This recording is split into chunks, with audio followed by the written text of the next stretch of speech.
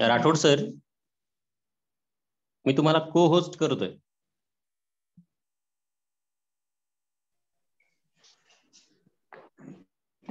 Yes.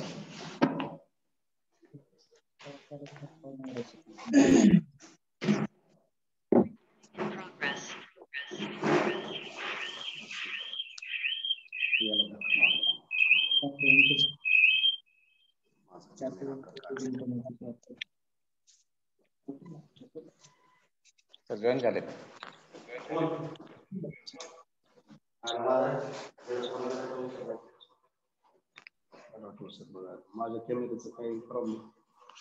Rathod sir नमस्कार. नमस्कार sir. नमस्कार सर. नमस्ते नमस्ते. नमस्कार नमस्कार सर. बरं, कॅमेरा ऑफ असल्याने काय होईल? प्रवासामध्ये आहे त्यामुळे गाडीत बसूनच 2 मिनिटे बोलणार आहे. बरोबर, काही हरकत नाही सर. भारती सरला फोन करा. 1 minute sir.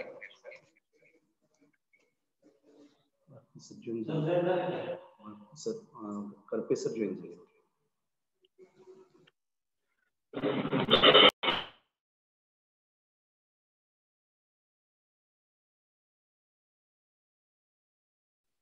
Join sir. Join.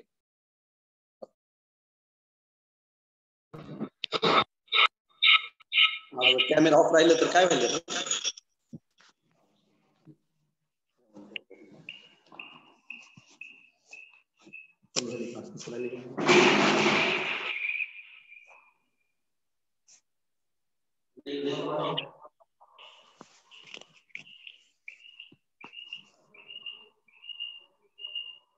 Link पाठवू.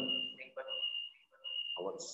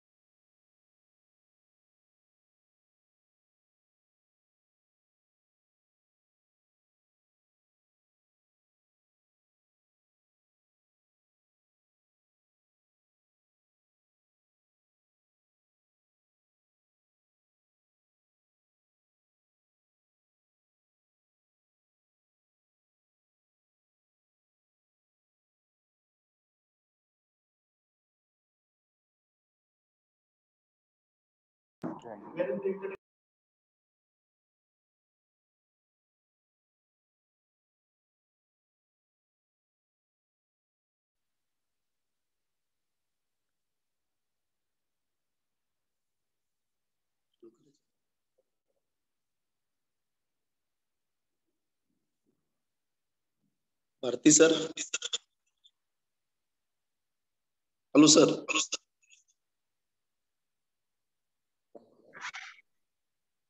नमस्कार सर. हा नमस्ते नमस्ते. बोला. सुरू करायचं सर. नमस्कार. किती लोक आलेत सर आता? दीपक सर नमस्कार. सर नमस्ते नमस्ते राजेश जी. नमस्ते नमस्ते.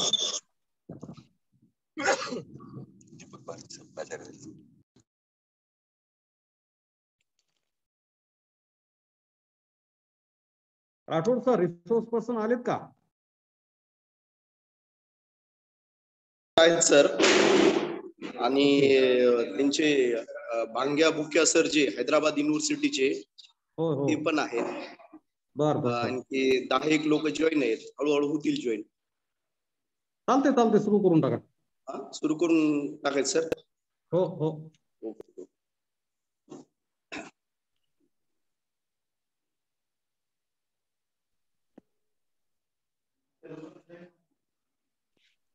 माननीय अध्यक्ष साहेबांच्या परवानगीने आपण राष्ट्रीय वेबिनारला सुरुवात करणार आहोत.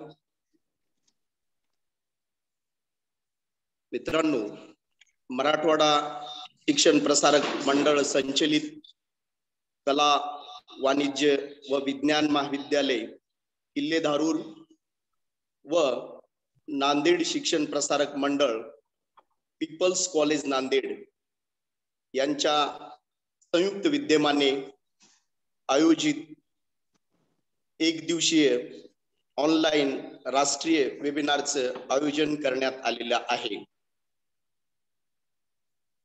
सांगण्याचा उद्देश असा आहे की आमच्या महाविद्यालयाचे इसवी सन 2020-21 हे वर्ष सुवर्ण महोत्सवाचं वर्ष म्हणून आम्ही साजरा करत आहोत. सुवर्ण महोत्सव वर्षा निमित्ताने आमच्या महाविद्यालयाने विविध कार्यक्रमाचे आयोजन केलेले आहे. आम्ही आतापर्यंत बरेचसे कार्यक्रम या सुवर्ण महोत्सवाच्या निमित्ताने घेतलेले आहोत, यापुढेही घेणार आहोत. त्याचेच एक औचित्य साधून आज या राष्ट्रीय वेबिनारचं आयोजन लिंकेजेसच्या माध्यमातून करण्यात आलेलं आहे. कला, वाणिज्य, विज्ञान महाविद्यालयातील इतिहास विभाग, पीपल्स कॉलेज नांदेड येथील इतिहास विभाग यांच्या संयुक्त विद्यमाने आज या राष्ट्रीय वेबिनारचं आयोजन करण्यात आलेलं आहे. या राष्ट्रीय वेबिनारच्या कार्यक्रमाचे अध्यक्ष आमच्या महाविद्यालयाचे सन्माननीय प्राचार्य doctor Deepak Bharti sir, people's college Nanded येथील प्राचार्य professor doctor Aryam Jadhav sir, या राष्ट्रीय वेबिनार साठी उद्घाटक म्हणून लाभलेले, आम्हाला वेळोवेळी सहकार्य करणारे, मार्गदर्शन करणारे professor doctor Rajesh Karpe sir, व्यवस्थापन परिषद सदस्य डॉक्टर बाबासाहेब आंबेडकर मराठवाडा विद्यापीठ औरंगाबाद. त्यानंतर या कार्यक्रमासाठी उपस्थित असलेले कीनोट स्पीकर प्रोफेसर डॉक्टर भांग्या भुक्या, इतिहास विभाग प्रमुख हैदराबाद युनिव्हर्सिटी तेलंगणा स्टेट. या वेबिनारचे तिसरे resource person professor doctor Sadashiv दंदे sir, बीयूएस chairman Swami Ramanand तीर्थ मराठवाडा विद्यापीठ नांदेड. महाविद्यालयाचे उपप्राचार्य doctor major Milind Gaikwad sir, दुसरे उपप्राचार्य प्राध्यापक महादेव जोगडे सर, महाविद्यालयाचे प्रवेशक प्राध्यापक सिद्धेश्वर काळे sir, IQAC coordinator doctor DN Ganjewar sir, IQAC मार्गदर्शक डॉक्टर GK काकडे सर, इतिहास विभाग प्रमुख प्राध्यापक मांगीलाल राठोड सर, महाविद्यालयाचे सर्व प्राध्यापक बंधू आणि भगिनींचं पुनश्च मी या कार्यक्रमाच्या निमित्ताने सहर्ष स्वागत करतो आणि या कार्यक्रमाचे या कार्यक्रमाचा जो विषय जो आहे, हा विषय अतिशय ज्वलंत आणि महत्वपूर्ण अशा स्वरूपाचा विषय आहे. The contribution of Swami Ramanand Tirth in the struggle of liberation of Hyderabad, अशा या अतिशय महत्वपूर्ण विषयावर आजचा हा वेबिनार आयोजित करण्यात आलेला आहे. आजच्या या वेबिनारच्या साठी मी इतिहासाचे विभाग प्रमुख माननीय प्राध्यापक मांगीलाल राठोड सर यांना अशी विनंती करतो की या राष्ट्रीय वेबिनारच्या पाठीमागचा उद्देश हेतू आपल्या प्रास्ताविकतेतून त्यांनी सादर करावे. आमच्या महाविद्यालयाचे इतिहास प्रमुख प्राध्यापक मांगीलाल राठोड सर यांना अशी विनंती करतो की त्यांनी या कार्यक्रमाचं प्रास्ताविक करावं. प्राध्यापक मांगीलाल राठोड सर. आजादी का सुवर्ण महोत्सव. We are celebrating now 75 years the real aspect of Indian freedom struggle movement. Central government has organized 2021 to 2023, both 3 years. We have organized state-wise representations of our freedom fighters and their real contributions. I welcome to today's the guest of this national webinar, the real contribution of the real contribution of Swami Ramanand teerth, liberations of Hyderabad. दोस्तों, मैं उपस्थित मंच पे आज के जो विराजमान chief guest है, इनॉग्रेटर और E-webinars, national E-webinars, doctor Rajesh Karpe sir, welcome sir. End second keynote एड्रेसर्स, doctor professor भांग्या Bukiya sir, HOD Hyderabad university of Hyderabad. End second resources person, doctor professor दंदे sir. He is a BOS member of Swami Ramanand Teerth University of Nanded. Welcome sir, all of you. I pleasure my today's invitation to you. Dr. Bhangya Bhukia sir, he is a well-known historian and one of the best historian in Telangana region. He was work of लंबाड़ा community end Gond communities. आजादी का सुवर्ण महोत्सव पूरे भारत वर्ष में मनाया जा रहा है.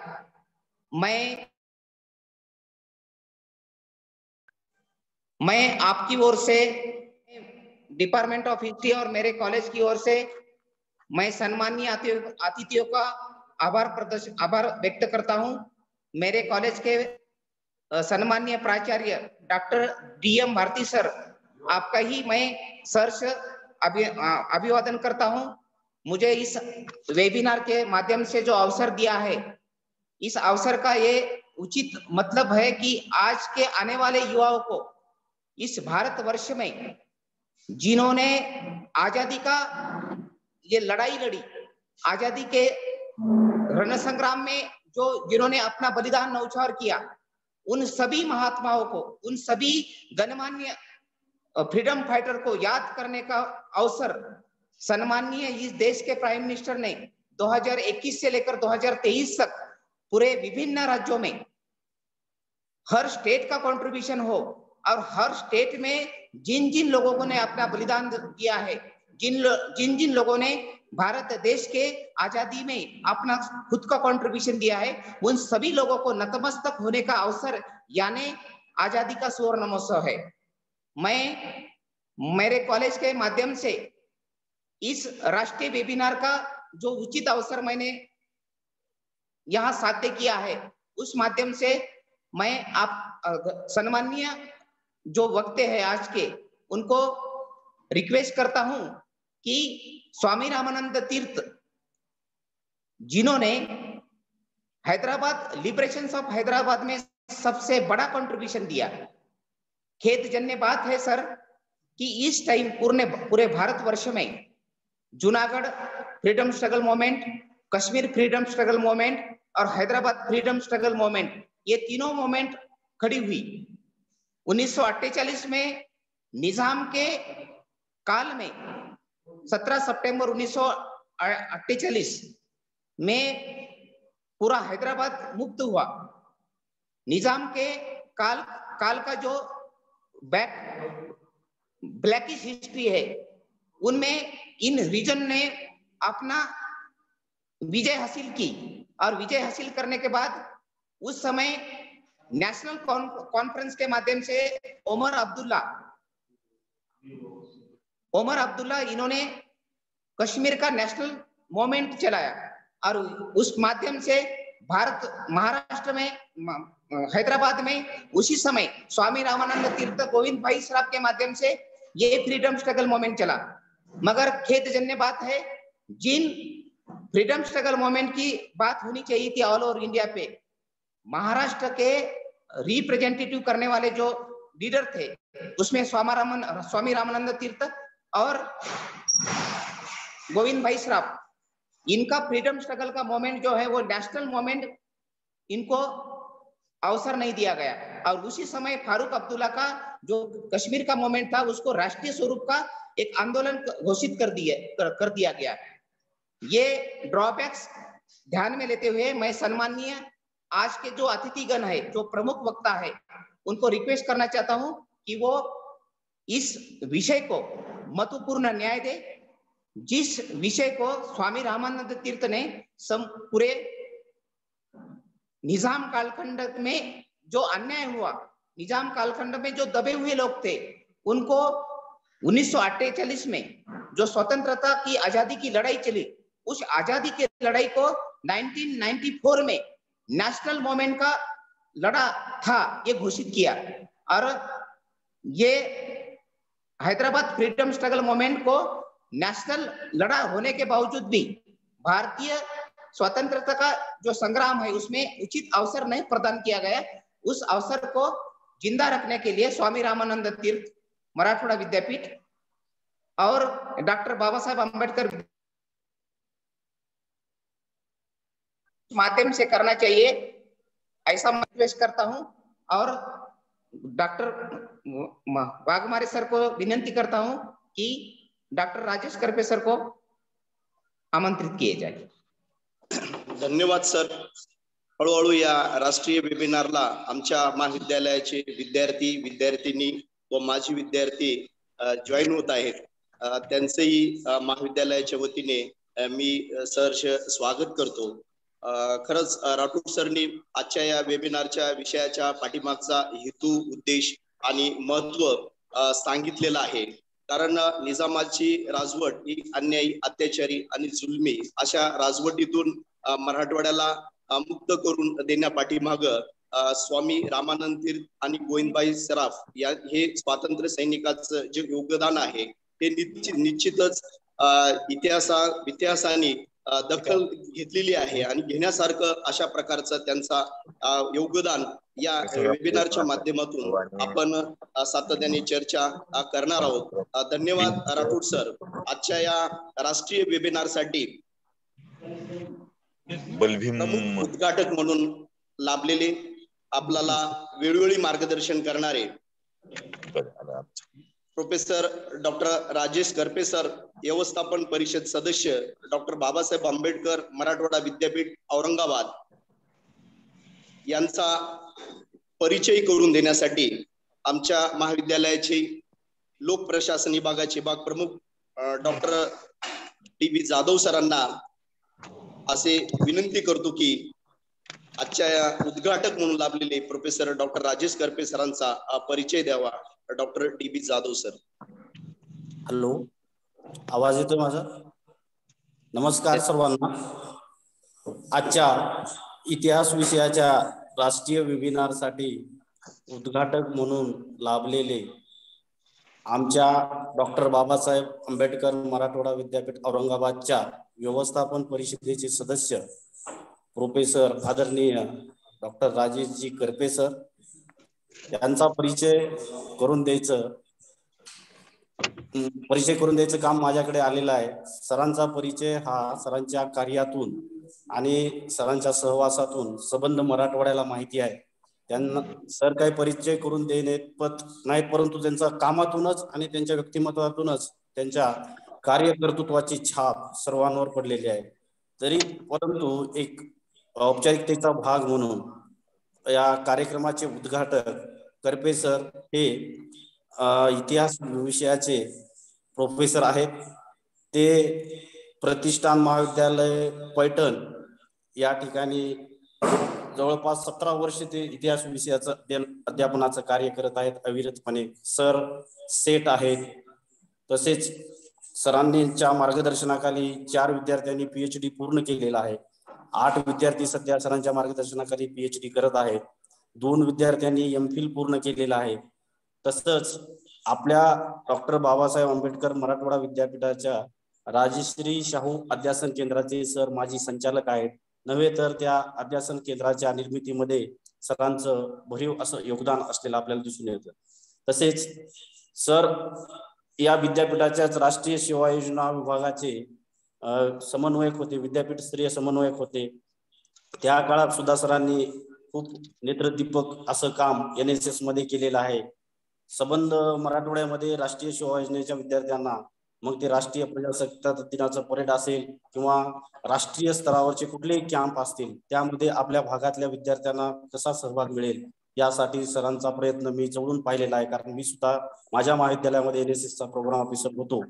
त्यानंतर सरांचं म्हणजे महाराष्ट्र शासनाचा जो उत्कृष्ट NSS प्रोग्राम कोऑर्डिनेटरचा जो पुरस्कार आहे, म्हणजे महाराष्ट्रामध्ये 10-12 विद्यापीठ आहेत, त्यापैकी आपल्या विद्यापीठाला त्या काळात महाराष्ट्र शासनाचा उत्कृष्ट कार्यक्रम समन्वयकाचा पुरस्कार सरांनी तो खेचून आणलेला होता आणि आपल्या विद्यापीठामध्ये मानाचा तुरा त्या ठिकाणी उरलेला आपल्याला दिसून येतो. तसंच सरांनी आता सध्या सर व्यवस्थापन परिषद सदस्य आहेत. व्यवस्थापन परिषद सदस्य म्हणून आपल्या या विद्यापीठाच्या क्षेत्रातल्या कुणीही प्राध्यापकांनी सरांना फोन केला, PhDच्या गाईडशिपचा विषय असो, PhDच्या मार्गदर्शकाचा विषय असो, अप्रोलचा विषय असो किंवा कुणाच्या कॅस्टचा विषय असो, मी पाहिलेला आहे सर प्रत्येक वेळी प्राध्यापकांना त्या ठिकाणी न्याय देण्याचा, मदत करण्याचा आटोकाट प्रयत्न करत असतात. तसंच दुसरं सरांचं काम म्हणजे सर हे मी पाहिलेलं आहे विविध चॅनलच्या वर्तमानपत्राच्या माध्यमातून राज्य मागासवर्ग आयोगामध्ये सर्जेराव निमसे सर अध्यक्ष असताना सरांनी सदस्य म्हणून म्हणजे विक्रमी कमी कालखंडामध्ये त्या ठिकाणी डेटा कलेक्ट करून त्या ठिकाणी विविध जे वंचित समाज घटक आहेत त्या समाज घटकांना कसा न्याय देता येईल त्याचा आटोकाट प्रयत्न, म्हणजे जे पद सरांकडे आलं त्या पदाला सरांनी आपल्या भागातील विद्यार्थी, आपले जे काही स्टेक होल्डर्स आहेत, आपले जे घटक आहेत समाजातले विविध, त्या समाज घटकांना कसं प्रतिनिधित्व, कसं न्याय देता येईल, त्यांच्यासाठी कसं चांगलं काम करता येईल याच्या कार्यातून सरांचं जे व्यक्तिमत्व आहे. आणि परवाच मी एक रविवारी सरांनी लोकसंवाद फाउंडेशन मराठवाड्यामध्ये निर्माण केलं. या लोकसंवाद फाउंडेशनच्या माध्यमातून सरांनी एक स्वतंत्र मराठवाड्यात साहित्य संमेलन घेतलं. तसेच वेगवेगळे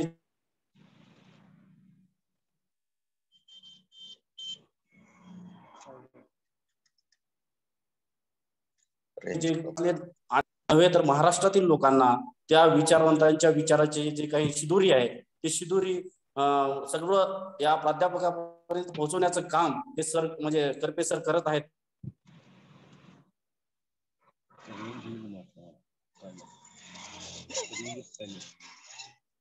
लोकसंवाद फाउंडेशन ऐकलं सर, आवर्जून फोन केला सर, इतकं सुंदर व्याख्यान होतं सरांचं. म्हणजे अशा पद्धतीनं म्हणजे करपे सरांचं काम, करपे सरांचं व्यक्तिमत्व हेच त्यांच्या कामाची आणि त्यांच्या व्यक्तिमत्वाची ओळख आहे. त्यांची व्यक्तिमत्वाची ओळख एवढ्या अल्पमधीत किंवा एवढ्या कमी वेळेत करून देणे काही नाही, परंतु सरांनी आज आमच्या या वेबिनारला उद्घाटक म्हणून उपस्थिती लावली आणि आमच्या महाविद्यालयाला भेट म्हणजे त्या माध्यमातून एक महाविद्यालयाला आमच्या योग आला, त्याबद्दल मी सरांचे आभार व्यक्त करतो आणि सरांचा परिचय देऊन या ठिकाणी थांबतो. धन्यवाद सर. धन्यवाद.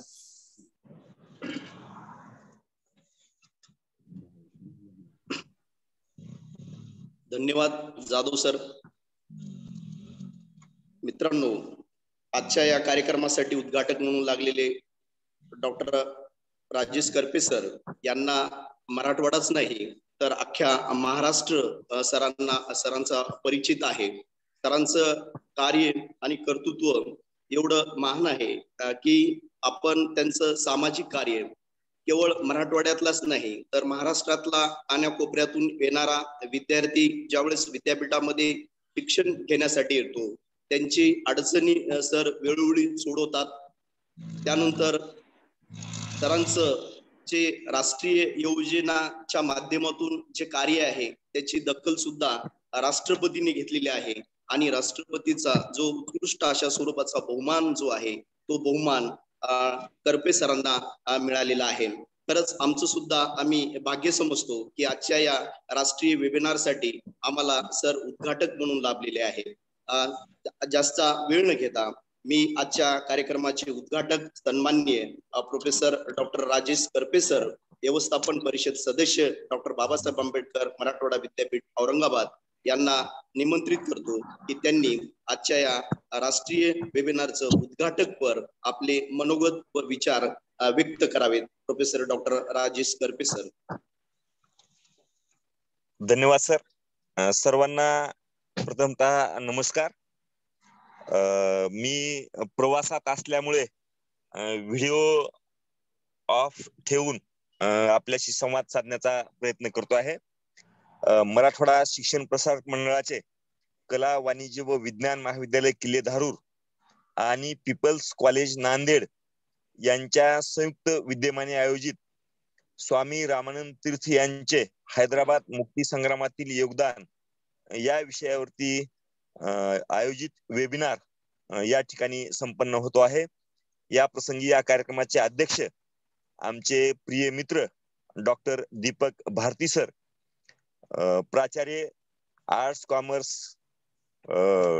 विज्ञान महाविद्यालय किल्ले-धारूर, त्याचबरोबर दुसरं जे महाविद्यालय आहे त्या महाविद्यालयाचे प्राचार्य डॉक्टर रावसाहेब जाधव सर, इतिहास विभाग प्रमुख doctor मंगलाल Rathod sir, doctor Balaji Chirde sir, बीज भाषक म्हणून हैदराबादहून उपस्थित असणारे डॉक्टर भुक्या सर, या वेबिनार मध्ये जे प्रमुख मार्गदर्शन करणार आहेत ते सदाशिव दंडे सर, त्याचबरोबर या महाविद्यालयाचे सन्माननीय उपप्राचार्य आमचे मार्गदर्शक मित्र doctor Gaikwad sir, doctor जोगडे sir, doctor Ganjewar sir, सूत्रसंचलन करणारे वाघमारे सर ज्यांनी माझा परिचय करून दिला ते माझे आमचे मित्र डॉक्टर जाधव सर, आणि या वेबिनार मध्ये मराठवाडा आणि महाराष्ट्रातून सहभागी झालेले बंधू आणि भगिनींनो, मराठवाडा शिक्षण प्रसारक मंडळाचे किल्ले-धारूर कॉलेज सातत्याने वेगवेगळ्या प्रकारचे उपक्रम घेऊन विद्यार्थी आणि प्राध्यापकांना क्रियाशील ठेवत असते आणि त्यातून एक प्रकारचे निकोप शैक्षणिक वातावरण निर्माण करत असते. त्याचबरोबर पीपल्स कॉलेज नांदेड ही निवळ मराठवाड्यातीलच नव्हे तर महाराष्ट्रभरातील एक अत्यंत अग्रगण्य अशा प्रकारची संस्था आहे.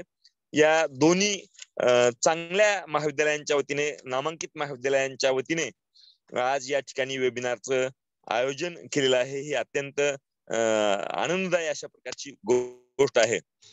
काल आमचे मित्र डॉक्टर मंगलाल राठोड सरांचा फोन आला की तुम्हाला एका सत्रामध्ये थोडेसे बोलावायचे आहे. मी त्यांना म्हणालो की थोडा अभ्यास करून बोललं पाहिजे, त्यामुळे मला थोडीशी अडचण आहे, परंतु मित्र प्राचार्य असल्याचा फायदा मला या ठिकाणी झाला. मला थेट आमचे मित्र डॉक्टर दीपक भारती सरांनी उद्घाटक म्हणून बोलावलं आणि उद्घाटकाला फार बोलायचं नसतं म्हणजे माझी अडचण त्यांनी समजून घेतली. त्याबद्दल दीपक भारती सरांचे आभार मानतो, मंगला सरांचे आभार मानतो आणि औपचारिकरित्या या वेबिनारचे उद्घाटन झाले असे जाहीर करतो. 15 ऑगस्ट 1947 ला भारताला स्वातंत्र्य मिळाले. तेव्हा भारतामध्ये जवळपास 600-650 छोटी मोठी संस्थाने अस्तित्वात होती. ब्रिटिशांनी भारत सोडून जात असताना या संस्थानिकांना भारतामध्ये राहावयाचे, पाकिस्तानमध्ये जावयाचे की स्वतंत्र राहावयाचे याचे स्वातंत्र्य दिले. भारताने आवाहन केल्यानुसार बहुतेक सगळी संस्थाने भारतामध्ये विलीन झाली, परंतु काश्मीर, जुनागड आणि हैदराबाद ही संस्थाने, या संस्थानिकांनी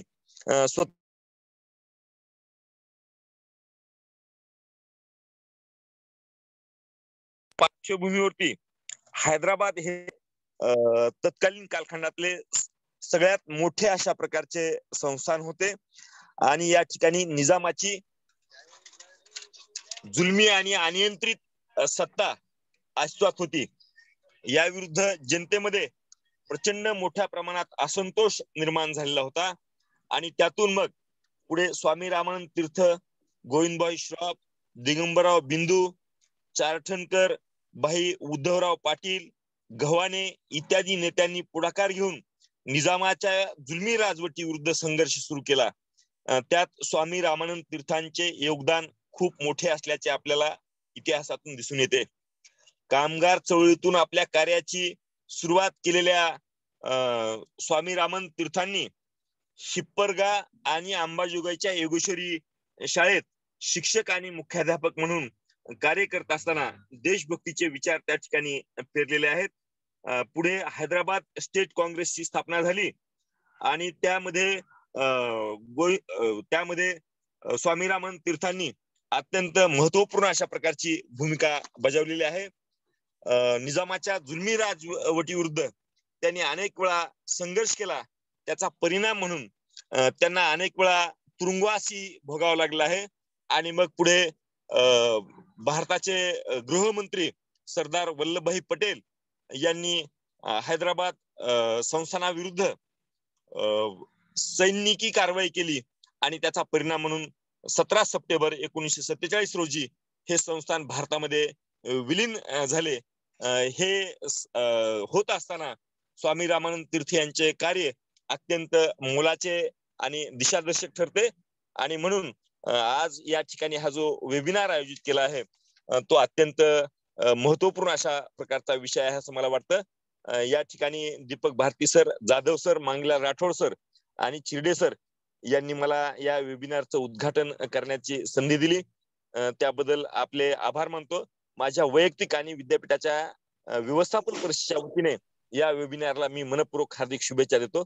थांबतो. जय हिंद, जय भारत. धन्यवाद सर. अतिशय अनमोल अशा प्रकारचं उद्घाटक म्हणून तुम्ही आम्हाला मार्गदर्शन केलेलं आहे. तर खरंच तुम्ही आज या मराठवाडा मुक्ती संग्राम मध्ये स्वामी रामानंद तीर्थ, गोविंदभाई श्रॉफ यांचं जे योगदान आहे, मराठवाडा मुक्ती संग्रामाचा लढा कशा पद्धतीने लढल्या गेला याचा तुम्ही अतिशय सविस्तर अशा पद्धतीचं मार्गदर्शन तुम्ही उद्घाटक म्हणून केलात. वेळोवेळी तुम्ही आम्हाला मार्गदर्शन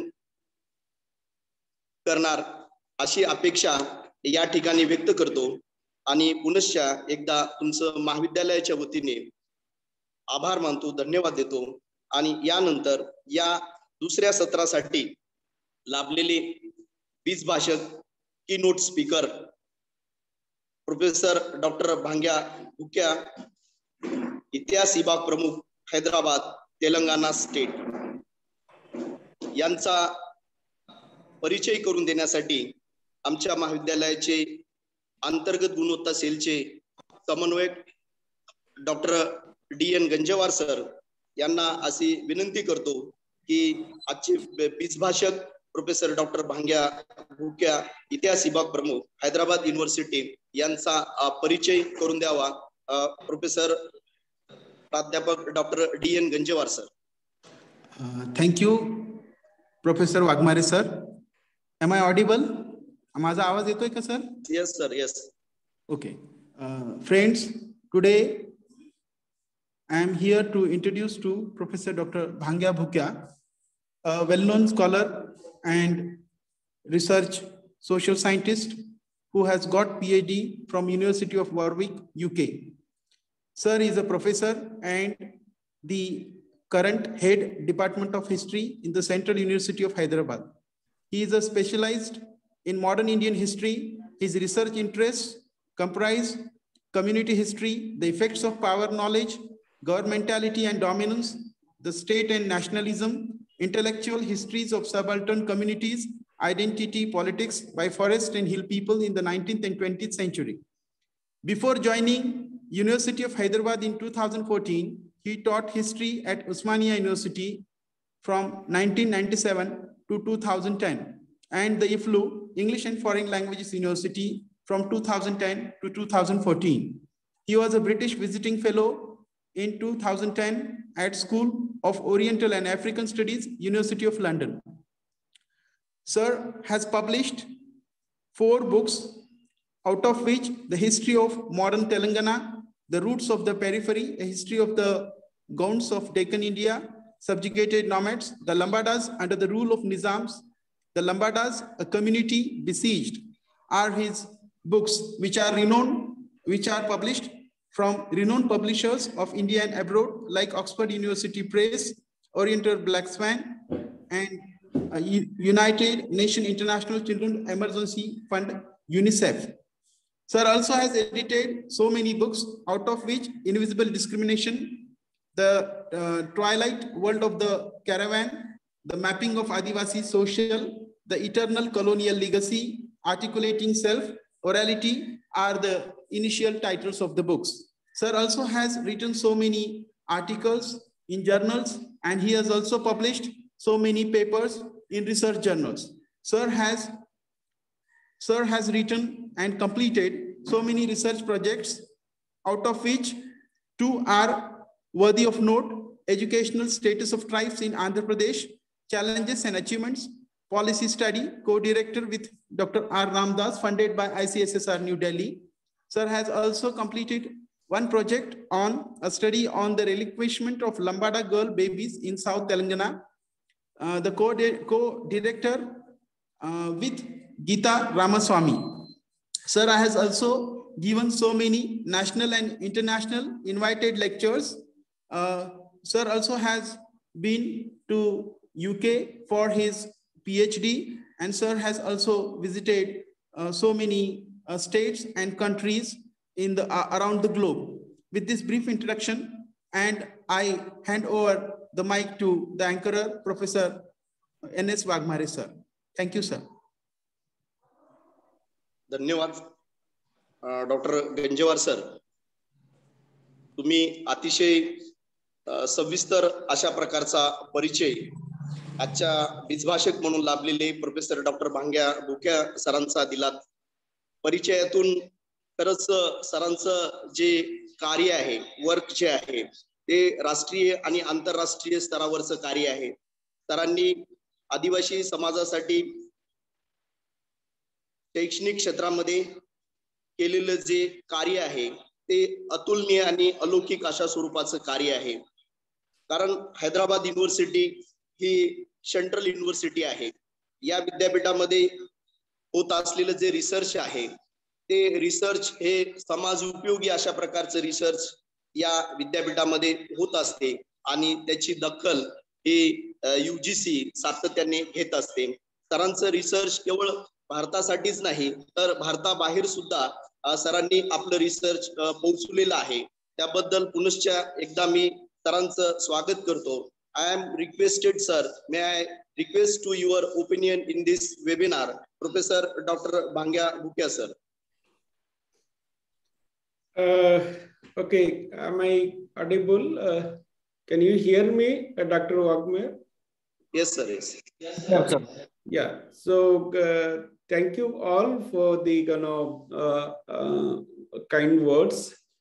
I thank the seminar coordinator, Mangilal Rathod, and Professor Rajesh Karpe, Dr.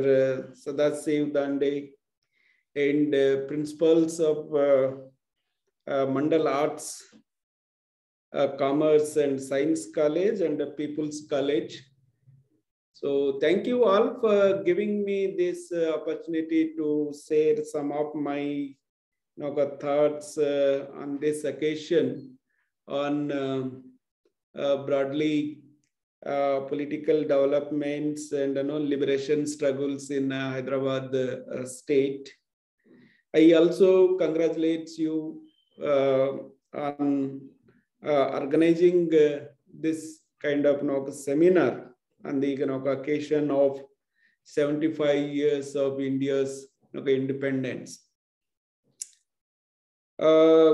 India, what I'll do is basically try to discuss broadly what was happening in Hyderabad, why we should take Hyderabad a different terrain within the India's struggle for independence from British rule. And of course, also focus on Swami Ramanand Tirtha's role in this movement. Fact that India's independence struggle is a massive mass movement. It inspired many people, even the common people. I'm actually a specialist on tribal studies, and I could see the cross-pollination of nationalist ideas even in the deep forest and hill areas, particularly your central India and Marathwada region as well. Of course, from the beginning, Marathwada region was a boiling point in India's independence struggle.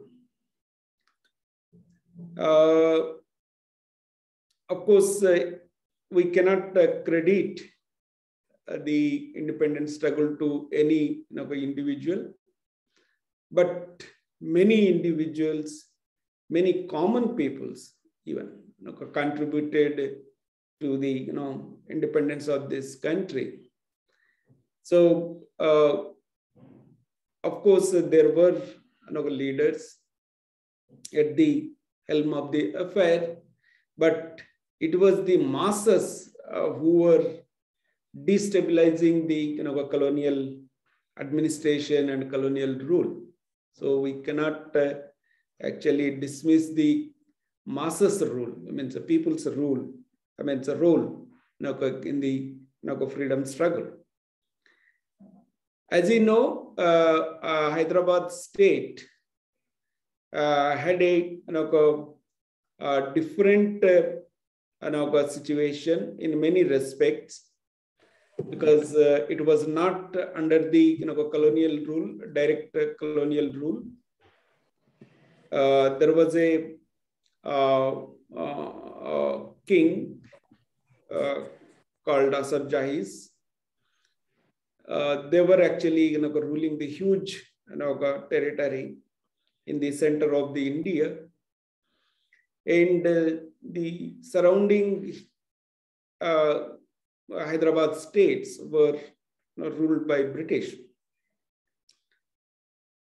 And there is a debate that can we see these, they are called princely states during the colonial period. And can we see this princely state as part of the colonial state, or were they different? If they were different, in what way they were different? So there is all kinds of debates, and there are many studies actually on princely states, particularly on Hyderabad state, Baroda, also on Kashmir and Travancore, of course on Mysore state as well. And the studies shows these states actually were not very much different from the colonial or British India. And my study also suggests that my study on Hyderabad state suggests that there were just only a couple of decades difference between British India and princely India. Whatever the developments taking place in British India were extended in princely state in a 20 to 30 years of period. Whether it is a revenue system or administrative reform or any other regulation or act. After they were now passed and implemented in British India, the princely states were forced to implement them in their area as well. So in that sense, I don't see much difference between British India and princely India. That's the first point I wanted to make here. And when British left this country in 1947, they very clearly mentioned in the Independence Act that along with the British India, princely India also get independence from the British paramountcy. So, strictly speaking, whole India, including princely India, was very much a part of the British colonial rule. And they got independence along with any other princely British India. Then there was a whole lot of issues across the country because British were ruling something about 60% of India directly, and about 40% of India was under these so-called princely states. And some princely states, the ruler and the masses social basis were different, particularly Kashmir and Hyderabad state. Kashmir ruler was Hindu, and a large population constitutes Muslim. A quite opposite situation in Hyderabad. Ruler was Muslim, and people were Hindus. And bringing these two states into Indian Union was a major challenge before newly born nation called India. Of course, Nehru was playing very diplomatic role in these states. Had not Nehru was the first Prime Minister of India, I don't think India would have been made one nation. Because there were many secession movements, there were many political assertions across the country. There were Tamil nationalism, there was Naga nationalism, there were many other communities in northeastern India who were demanding secession from India. Okay, of course, Kashmir and also Hyderabad. So bringing these areas into Indian Union was really a serious challenge because of Nehru's diplomacy, his tactful movements, and we could actually bring all these princely states into India. Hyderabad case was completely different. It is actually very, very sensitive in the sense there was a partition of India. Muslims were given a separate country, Pakistan.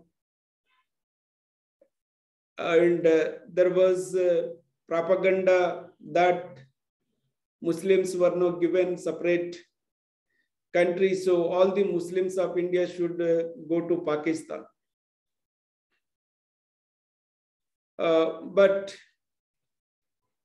there were again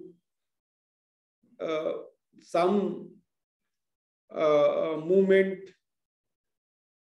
particularly Mahatma Gandhi, were calling the Muslims that India is yours, you need not to migrate to Pakistan. Of course, that was leading to many rifts and many violent activities across the country. The trains going between Lahore and Amritsar were just coming with dead bodies and bloodshed. So there was so much of disturbing and painful atmosphere during this period, and you have to handle with Hyderabad state. If you, Hyderabad, there were, although there were monarch,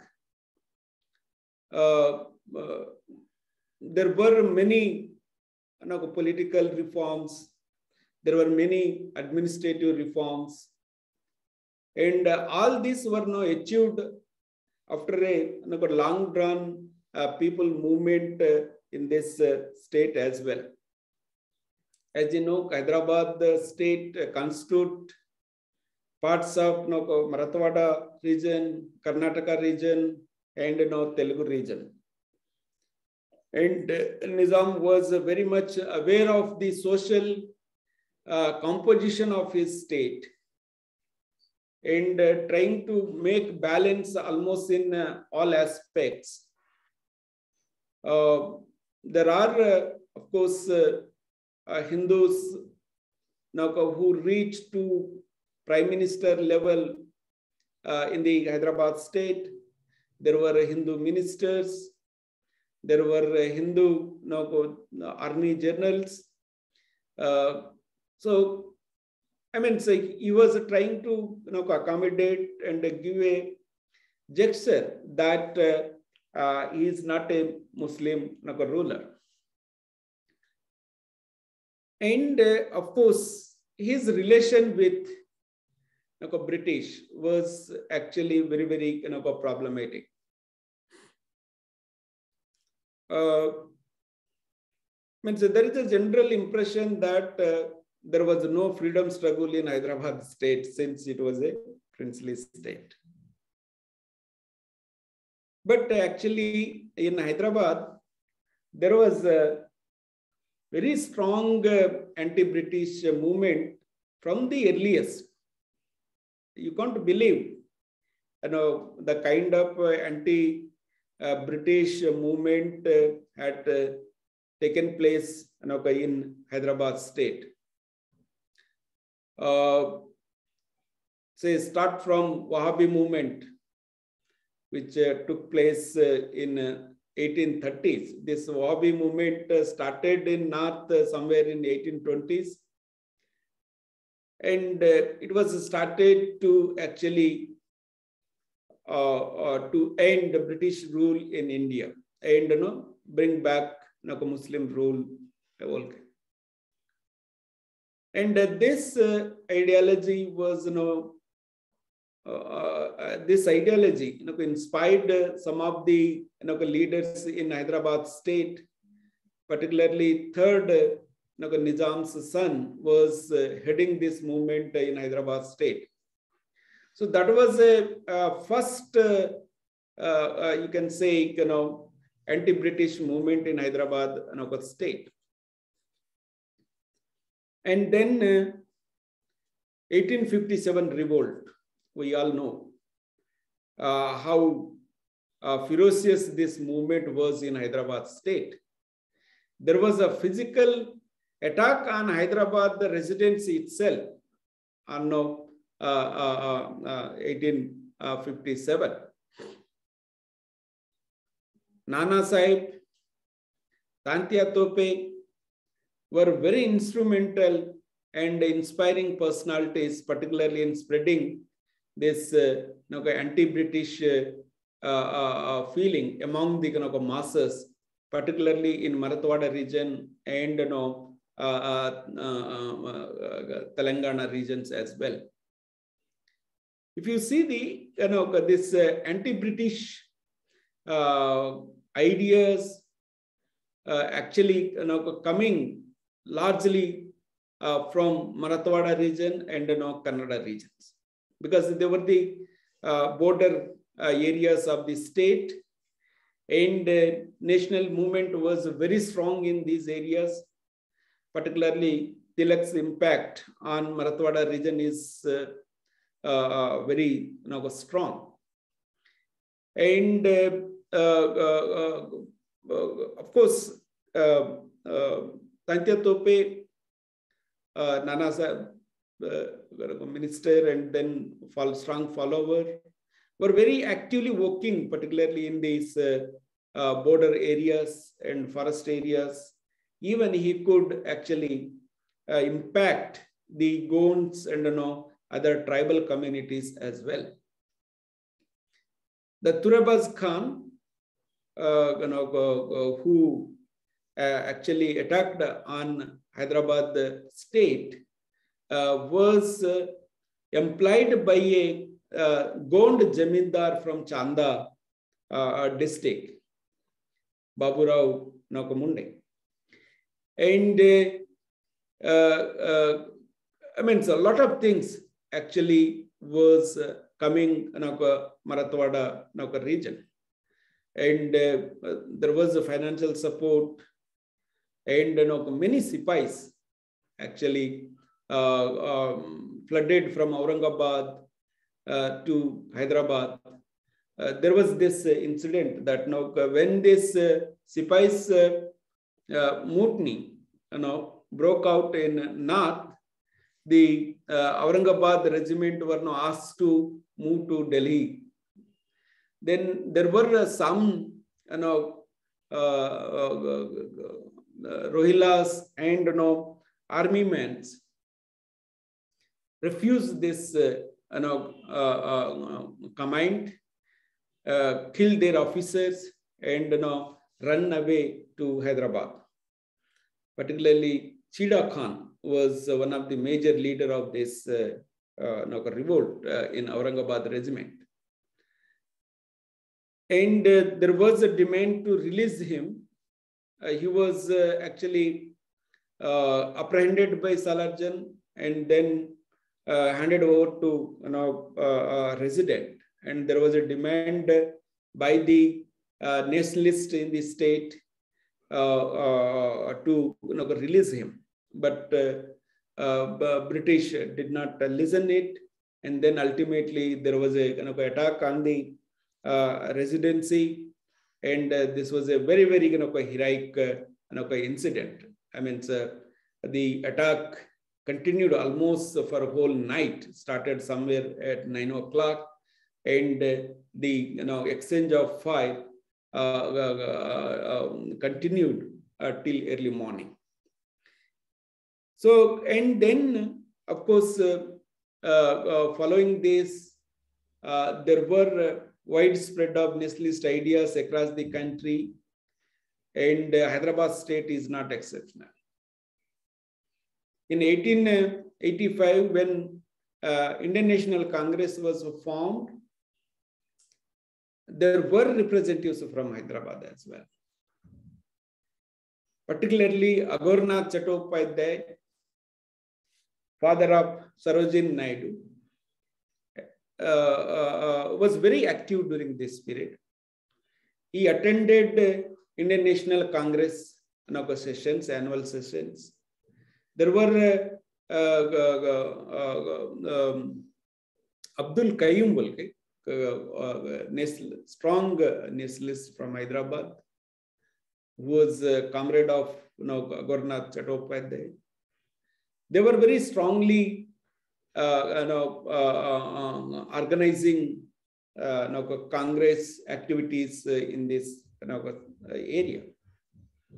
Of course, Agornath was dismissed from his principalship of Nizam College for supporting Chanda Railway policy. So, and then there was a Swadeshi movement as well in start from 1902. The very big movement in Hyderabad state, particularly in Hyderabad and Nanded, Aurangabad, and Raichur, Gulbarga. So in these parts, there were activities, there were burning of foreign clothes, and all that was happening. Unfortunately, many of the things are now haven't yet documented, and there are some work, but it is really very, very insufficient. Doesn't capture a lot of things, I would say, at a grassroots level.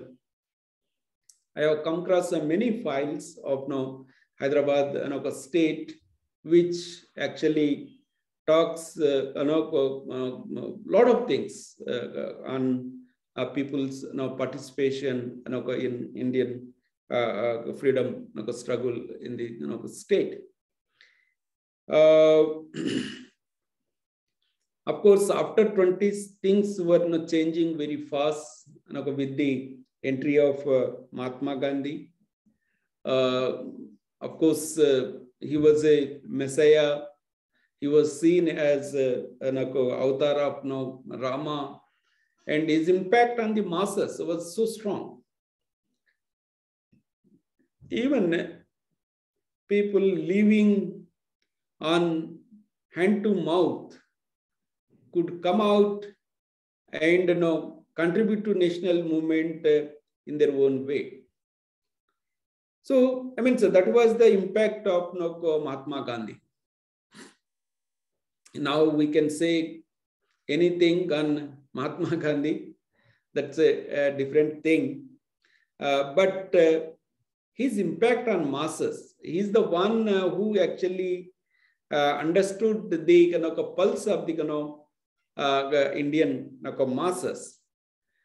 So before him, there were many strong leaders like Tilak, Balagangadhar Tilak, Raja Lajpati Rai, Ajat Chandrasekhar and all, but they could not reach out to the masses. The national movement reached to masses only through the Gandhian program and Gandhian philosophy. And I must say, Gandhi succeeded in taking nationalist ideas to masses. Of course, the non-cooperation movement was a big success. Dandi Satyagraha was a big success. Quit India movement was a big success. And at last, British, had to leave this country because of this, a mass movement. And in Hyderabad, there were very interesting development from early 20th century. As a part of modernization, there were development of education institutions as well in Hyderabad. Of course, those institutions were in Urdu medium. In response to this, there were regional language associations, Marathwada Parshad, Marathi Parshad, Kannada Parshad, Telugu or Andhra Mahasabha, which were working for their respective linguistic nationalism. And there was also another association, Arya Samaj, and also Hindu Mahasabha, which was working under the leadership of Savarkar. These associations initially started as cultural movements and cultural associations, cultural platforms. But very soon, they converted into political organizations. Of course, the name remained the same, but the kind of activity they were doing was very much political. Their, on the face, they set up to spread Marathi educational institutions in Hyderabad state, Kannada educational institute. They were actually running some schools in the city and in the Marathwada region, in Kannada region, of course, in Hyderabad.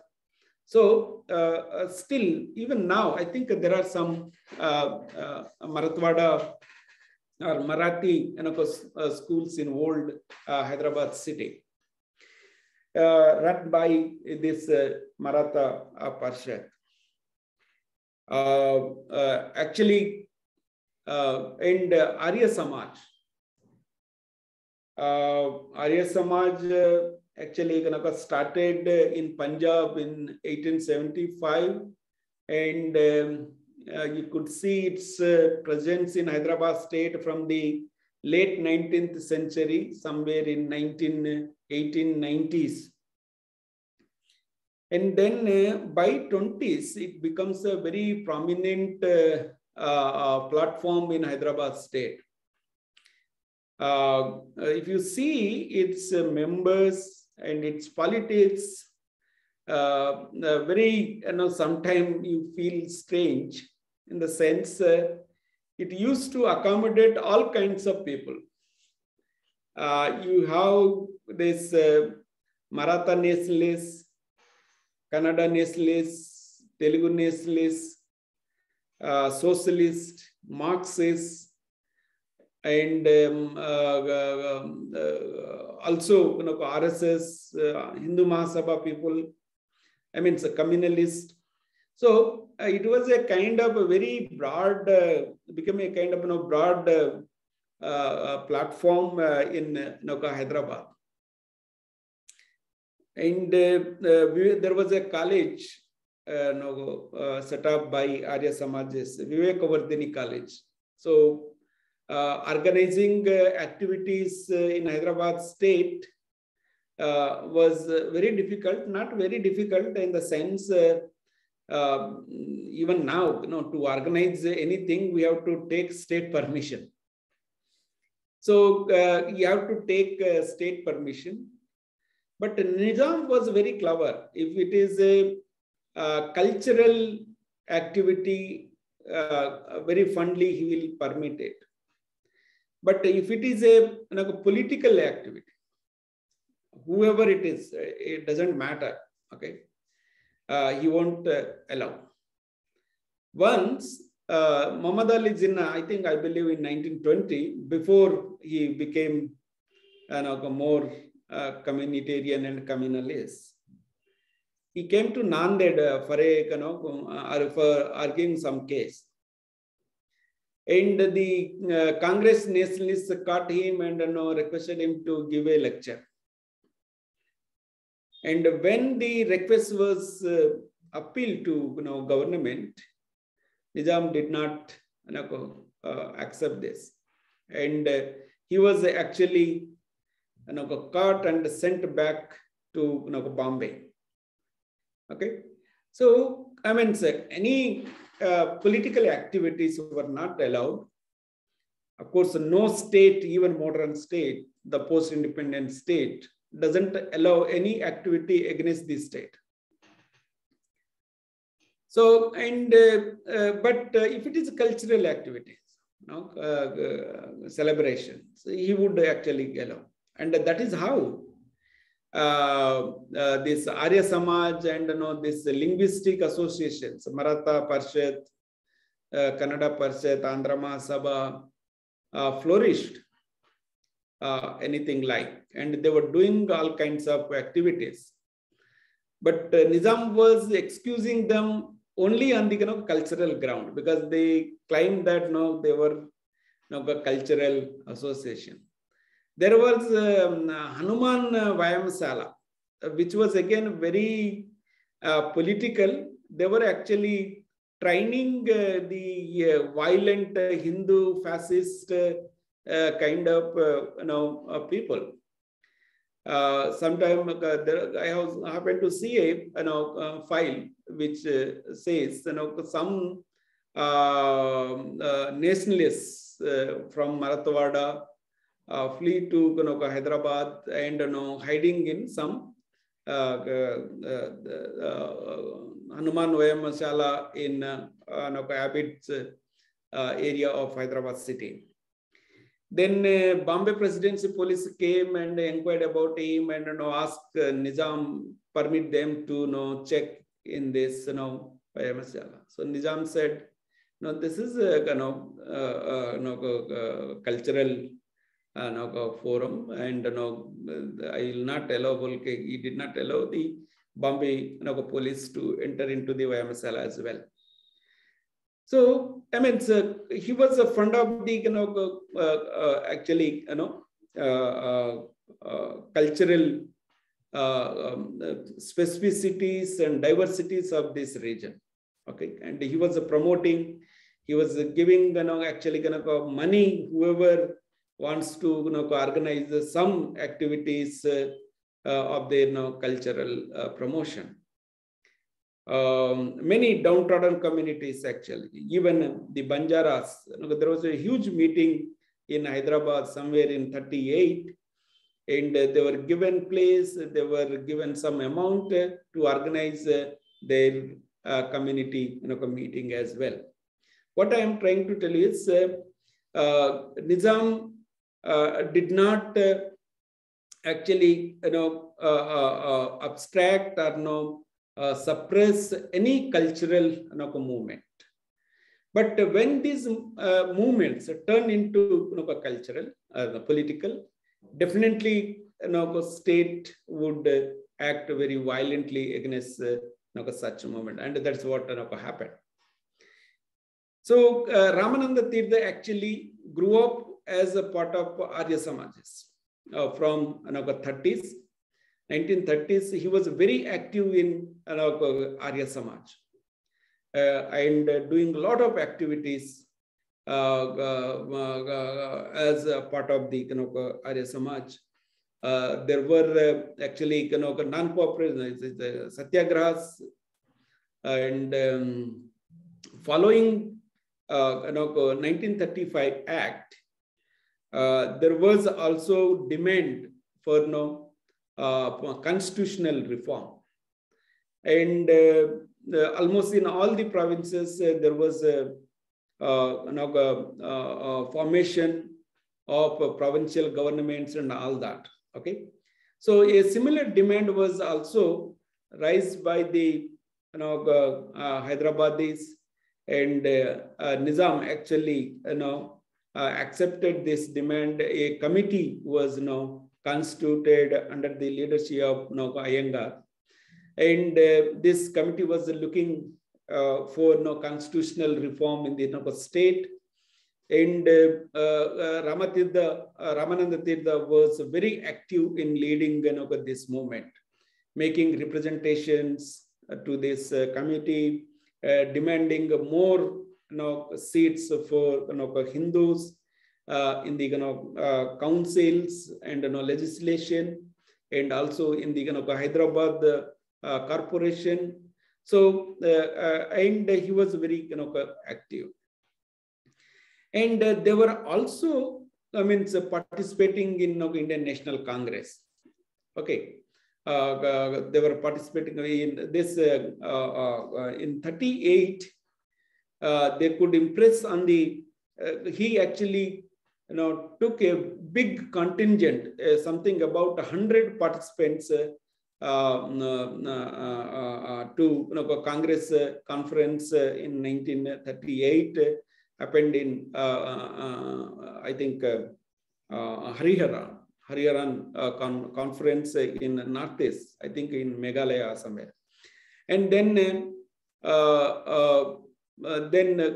Nehru also very much impressed by their participation and allowed them to form Hyderabad State Congress in 1938. And Ramananda Tirtha was very active, in organizing Hyderabad State Congress. The Hyderabad State Congress, this formation news had already gone to Nizam, and it was, I think, September 7th. They wanted to launch this officially. But before one day, Ramananda Tirtha was arrested, put in jail for I think for about 3 months. Okay, and but Congress actually continued to work as a kind of a loose organization, and then after its ban, there was a position called dictator. Dictator in the sense the president or the convener of Congress. And Ramananda Tirtha was appointed as dictator of this individual satyagrahas. Okay, and he after his release he started this individual satyagrahas in the Hyderabad. Okay, so and this country, but again he was arrested and put in jail. But he continued this struggle, and then they were doing a lot of activities. In correspondence with Indian National Congress.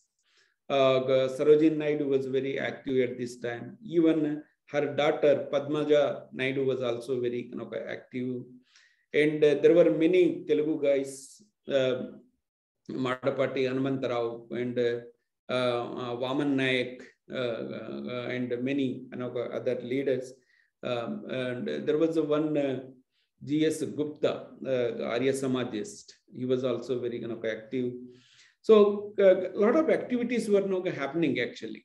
Okay, and after 46, after this cabinet's mission. Things were getting clear at all India level that India going to get independence. Okay, and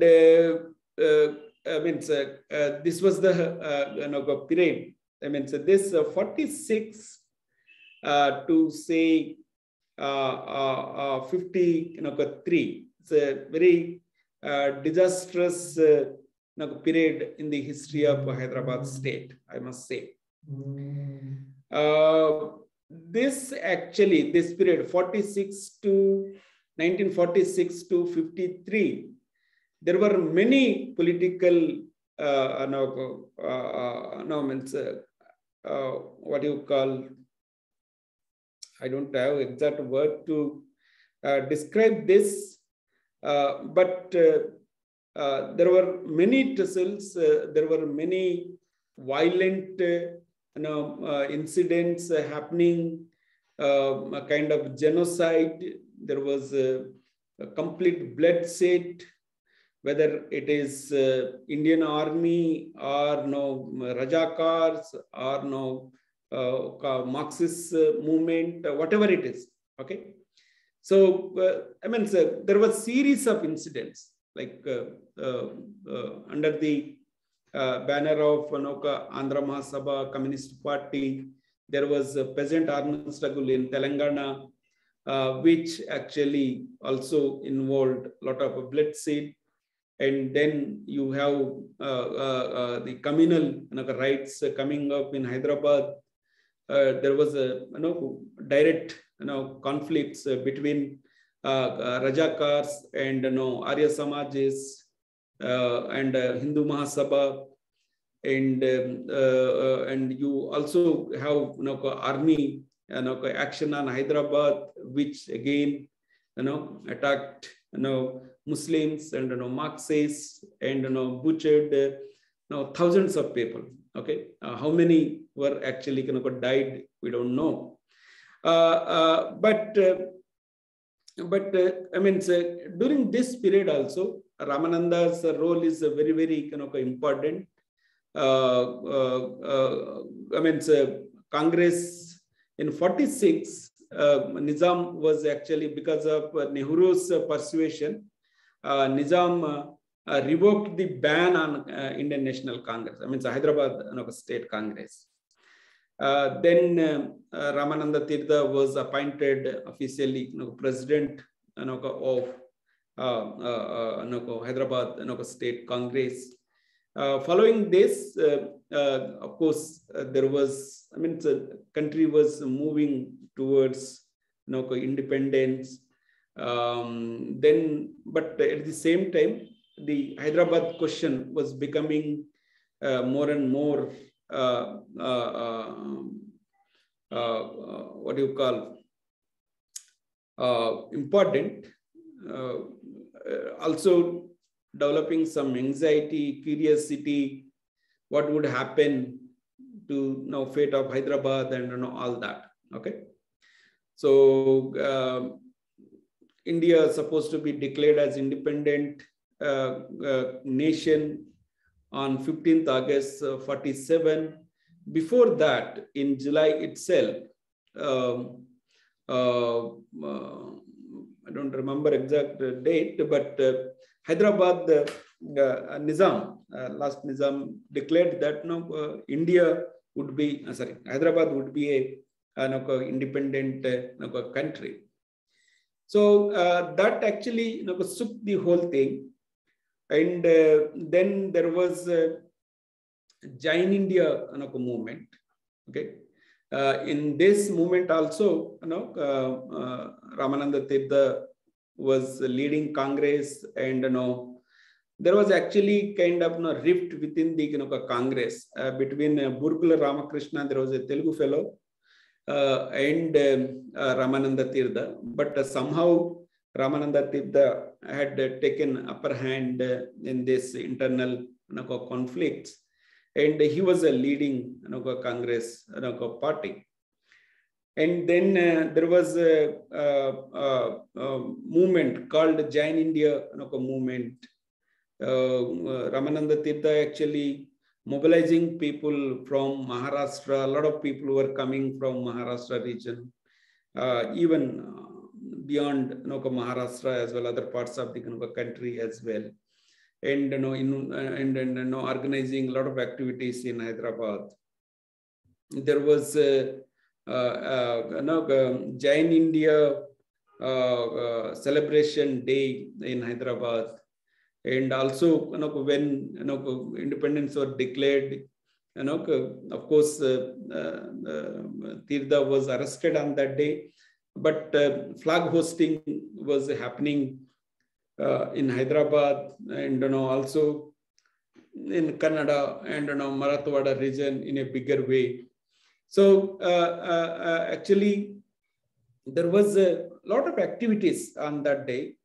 And on the other hand, Qasim Razvi, the leader of Rajakars, was also celebrating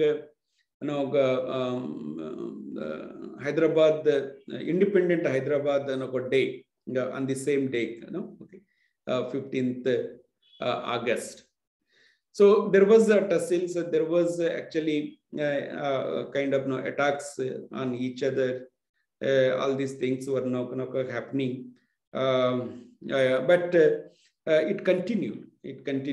And then there was negotiations with the Nizam government, and ultimately that led to a standstill agreement on November. I think 29th November 47, under which whatever the relation Nizam had with the British would continue further about 1 year. So Nehru's idea was within this 1 year, we would convince Nizam and gradually bring Hyderabad state into Indian Union. And under the Congress banners, a lot of activities were happening.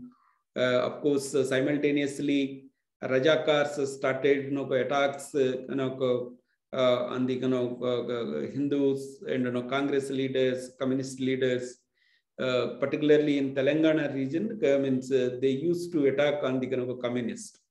So there were, Rajakars were actually seeing two threats. One is Indian government, the other is coming in form of Marxists. So there were many incidences in which Rajakars attacked the Marxists, and Marxists attacked the Rajakars in open fight, and all that was happening. And then things were actually going out of the hand. Okay, so and then this guy, Qasim Razvi, was convincing Nizam that no, I have big army, this and that and all that, telling all bullcock stories to Nizam, and trying to influence him, fight with the Indian government. Actually, if you go by the historical documents, Nizam was caught in their hand, this Rajakar's hand, and he was actually in a very helpless position. Okay, they force him to this Layak Ali, Prime Minister. They force the Chhatri, the other Prime Minister, to resign, and taken up this Prime Ministership as well. Layak Ali was Rajakar's his man, Razvi's man. So administration actually gone into Rajakar's hand, and they were doing whatever they wanted to, attacking and the people, masses, committing all kinds of massacres in various places, particularly in the border areas. So he is actually from Nanded region only. It means he was a practicing advocate in Nanded area. So and he had some hold in that area, and recruited poor Muslims and Dalits actually in this Rajakar army, and doing all kinds of activities. And then Nizam was trying to negotiate with the Indian government. So he had come to a conclusion. Initially, he was actually trying to assert independence, but soon realized, even British Mountbatten and others, he has written letter to them. And Nizam was told by British official, there is no point you fighting with the Indian government. You better negotiate with them and get a better benefit to your state. So, and Nizam actually convinced that, and he was trying to negotiate, but these Rajakars were not allowing him to even go to Delhi for negotiations. So they were directing him to go to Pakistan and all that. Okay. So, but Nizam was not convinced by them. Once actually Jinnah came to Hyderabad. So they all impressed upon him that no, you should talk to Jinnah. And he came to, he brought to the palace, and then he was sitting with crossed legs, and and also started cigars. Last Nizam, I mean, so Usman Ali Khan was a very simple man, and of course he is a king, and he cannot tolerate a jamindar coming and sitting in front of him with crossed legs and smoking. Actually, when you go to meet Nizam, there will be only one seat, chair in which Nizam will be sitting, and all other will be supposed to stand. But because of this pressure, he offered him a chair, and this is what happened. And then he suggests him to join with Pakistan. Then he bursts out and scolded him, anything like really, why should I join Pakistan? How does it matter to me? I mean, these are the kinds of statements he gives. Okay, so and then he sent him off, and that's another story. But what I'm trying to tell you is Nizam actually caught in the hands of this communal forces, and there was a secret communications between Nizam and Nehru, and there were communication which says that Indian army would come and rescue you from Marxists and as well as Rajakars. Okay, so that is what Jain Chowdhury, when he came, he was actually welcomed. In the borders, this Rajvi cranky fellow and his followers resisted and opposed the army, which led to actually death of many innocents and all that. But I mean, of course, many Congress leaders actually from Marathwada also involved in this attacks on the Rajvi's followers, and there was kind of violent acts between the two. And then I mean, after Nizam, I mean, Indian army comes to Hyderabad, Chowdhury declares merger of Hyderabad state in, I mean, ask Nizam to declare this, and they have taken Nizam to Hyderabad radio, and ultimately declares and all that. So I mean, Chowdhury tells him that your majesty, your rule is back, in the sense you are liberated from the communist as well as from the communal forces.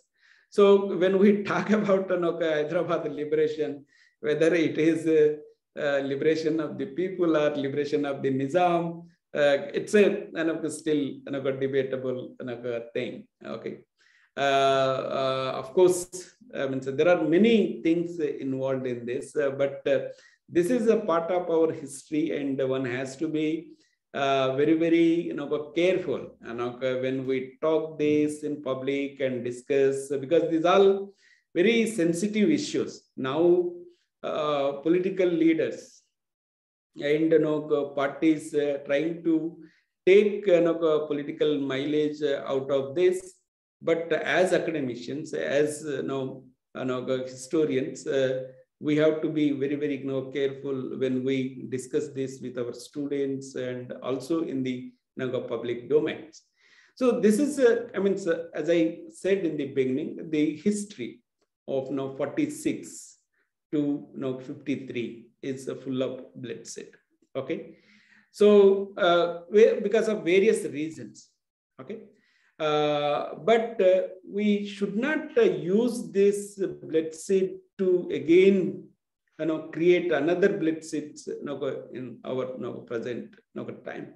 As a historian, we definitely aspire for creating a harmonious society. I mean, so our historical knowledge should lead to create a harmonious society, but not divisive and kind of bloody society.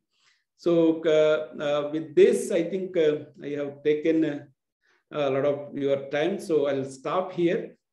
Once again, I thank you all for giving me this opportunity. Thank you. Thank you, sir. Thank you. अतिशय छान उत्कृष्ट अशा प्रकारचं बीज भाषक म्हणून तुम्ही मार्गदर्शन केलात.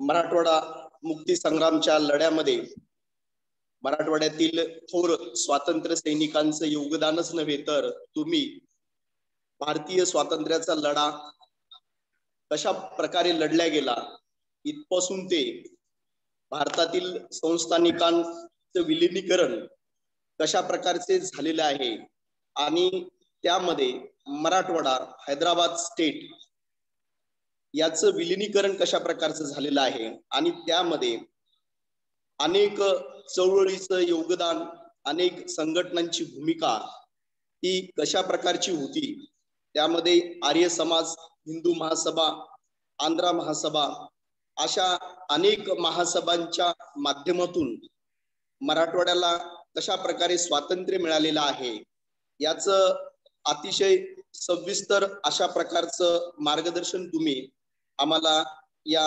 वेबिनारच्या माध्यमातून दिलात. त्याबद्दल पुनश्च आमच्या महाविद्यालयाच्या वतीने तुमचं मनपूर्वक अभिनंदन, आभार. आणि यानंतर या राष्ट्रीय वेबिनारसाठी आम्हाला लाभलेले तिसरे रिसोर्स पर्सन म्हणून प्रोफेसर डॉक्टर सदाशिव दिंदे सर, महात्मा बसवेश्वर महाविद्यालय लातूर, तर इतिहास विभाग प्रमुख पण आहेत आणि स्वामी रामानंद तीर्थ मराठवाडा अभ्यास मंडळाचे चेअरमन पण आहेत. प्रोफेसर डॉक्टर सदाशिव दिंदे सरांचा परिचय देण्यासाठी मी प्राध्यापक मांगीलाल राठोड सर यांना अशी विनंती करतो की प्रोफेसर डॉक्टर सदाशिव दिंदे सरांचा परिचय द्यावा. प्राध्यापक Rathod sir. Professor doctor Sadashiv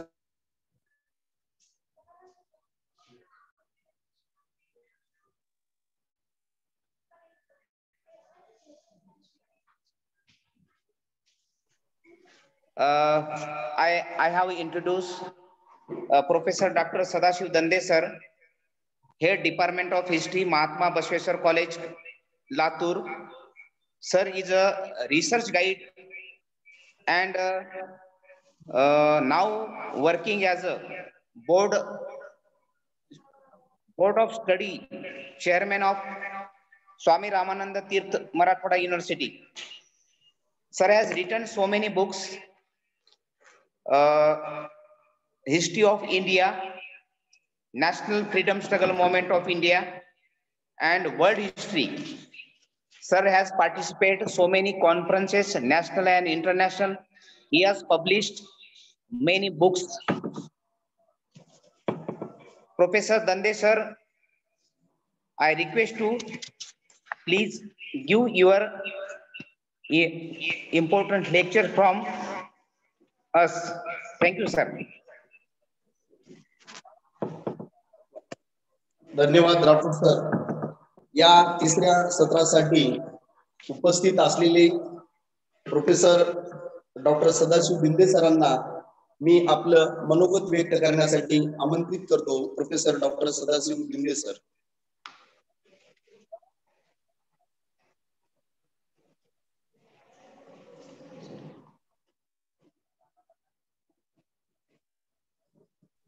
sir.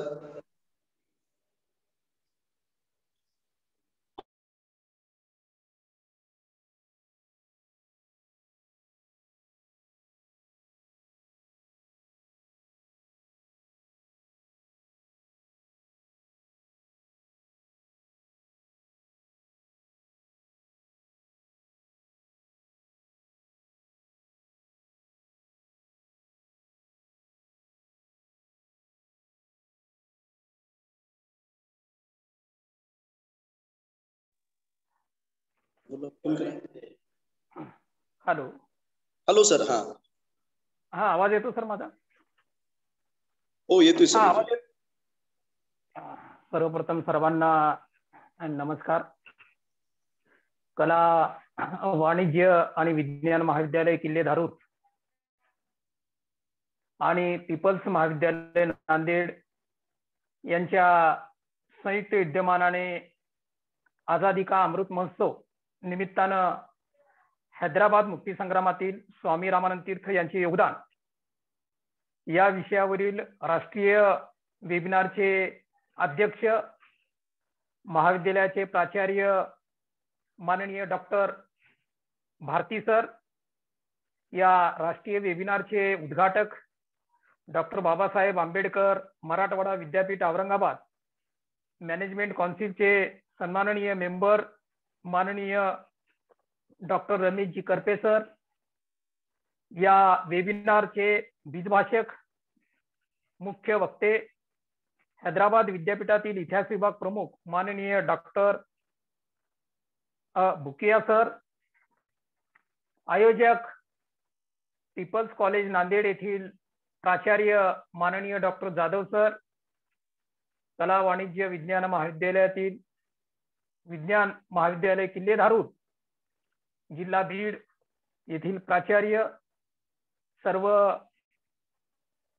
प्राध्यापक वृंद, या वेबिनारचे समन्वयक इतिहास विभाग प्रमुख डॉक्टर राठोड सर, इतिहास विभाग प्रमुख व आमचे स्नेही मित्र doctor Balaji Chirde sir, doctor Datta Jadhav sir आणि ऑनलाईन सहभागी झालेले सर्व सन्माननीय प्राध्यापक वृंद, बंधू भगिनी, मित्र हो, विषयाकडे वळण्यापूर्वी हैदराबाद मुक्ती संग्रामाचे यशस्वी नेतृत्व करणाऱ्या स्वामी रामानंद तीर्थ यांना विनम्र अभिवादन करतो. तसेच या हैदराबाद मुक्ती लढ्यामध्ये शहीद झालेल्या सर्व क्रांतिकारकांना, हुतात्म्यांना विनम्र अभिवादन करतो. हैदराबाद मुक्ती संग्रामात स्वामी रामानंद तीर्थ यांचे योगदान या विषयावर मी आपल्या समोर माझे विचार व्यक्त करणार आहे. आत्ताच बीजभाषकांनी अत्यंत अभ्यासपूर्ण अशी मांडणी करून समग्र हैदराबाद मुक्ती लढ्याविषयी आपल्याला माहिती दिलेली आहे. आणि योगायोग आहे की सर हैदराबाद विद्यापीठातील इतिहास विभाग प्रमुख आहेत. अनेक वर्षापासून त्यांचं या परिसरामध्ये सानिध्य आहे आणि त्यामुळं त्यांनी अत्यंत अभ्यासपूर्ण मांडणी करून की आपल्याला हैदराबाद मुक्ती लढ्याविषयी स्वामी रामानंद तीर्थ यांच्या योगदानाविषयी, पंडित नेहरू, सरदार वल्लभभाई पटेल यांच्या भूमिकेविषयी आपल्याला माहिती दिलेली आहे. आता तरी देखील एक औपचारिकता म्हणून की मी या विषयावर भाष्य करणार आहे की स्वामीजी हे हैदराबाद मुक्ती लढ्याचे मुख्य नायक होते, प्रणेते होते. त्यांच्या कुशल क्रांतिकारी नेतृत्वामुळेच हैदराबाद संस्थान जुलमी राजवटीच्या तावडीतून मुक्त होऊन भारतीय संघराज्यात विलीन होऊ शकले. मित्र, नेतृत्व कसं असावं याचं एक उत्तम उदाहरण म्हणजे स्वामी रामानंद तीर्थ. की स्वामी रामानंद तीर्थ यांनी निजाम विरोधी आंदोलनात लोकांचा सहभाग वाढवला आणि या लढ्याला त्यांनी लोक लढ्याचं स्वरूप प्राप्त करून दिलं आणि त्यामुळेच या लढ्याला यश मिळाल्याचं आपल्याला दिसून येतं. आपण इतिहास पाहतो की कुठलाही लढा हा लोक पाठिंब्याशिवाय यशस्वी होऊ शकत नाही. की ज्या लढ्याला लोक पाठिंबा नसतो तो इतिहासामध्ये आपण पाहतो की तो लढा अयशस्वी होतो. कारण कुठलाही लढा लोक पाठिंब्याशिवाय हा यशस्वी होणं शक्य नाही. त्यामध्ये आपण पाहतो की 1761च्या पानिपतच्या तिसऱ्या युद्धाला लोकांचा पाठिंबा मिळाला नाही, त्यामुळं तो अयशस्वी झाला. कारण या लढ्यामध्ये शिवाजी महाराजांच्या तत्वाकडे दुर्लक्ष झालं आणि त्यामुळं आपण पाहतो की लोकांचा पाठिंबा जो आहे तो या लढ्याला मिळू शकला नाही. परिणाम लोक पाठिंब्याच्या अभावी 1761चं पानिपतचं युद्ध जे आहे ते अयशस्वी झाल्याचं आपल्याला दिसून येतं. 1857चा लढ्याला सुद्धा पूर्णपणे लोक पाठिंबा मिळू शकला नाही, त्यामुळं हाही लढा अयशस्वी झाल्याचं आपल्याला दिसून येतं.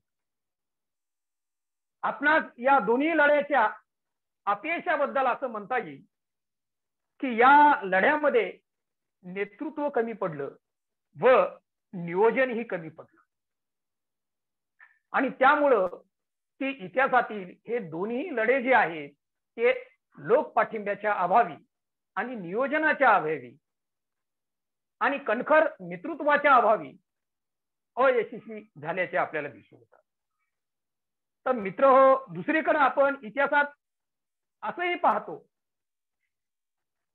असंही आपल्याला दिसून येतं की काही लढे जे आहेत ते लोक पाठिंब्यामुळं यशस्वी झालेले आहेत. मोगल बादशाह औरंगजेबा विरुद्धचा मराठ्यांचा स्वातंत्र्य संग्राम हा छत्रपती राजाराम आणि महाराणी ताराबाई यांच्या नेतृत्वामुळे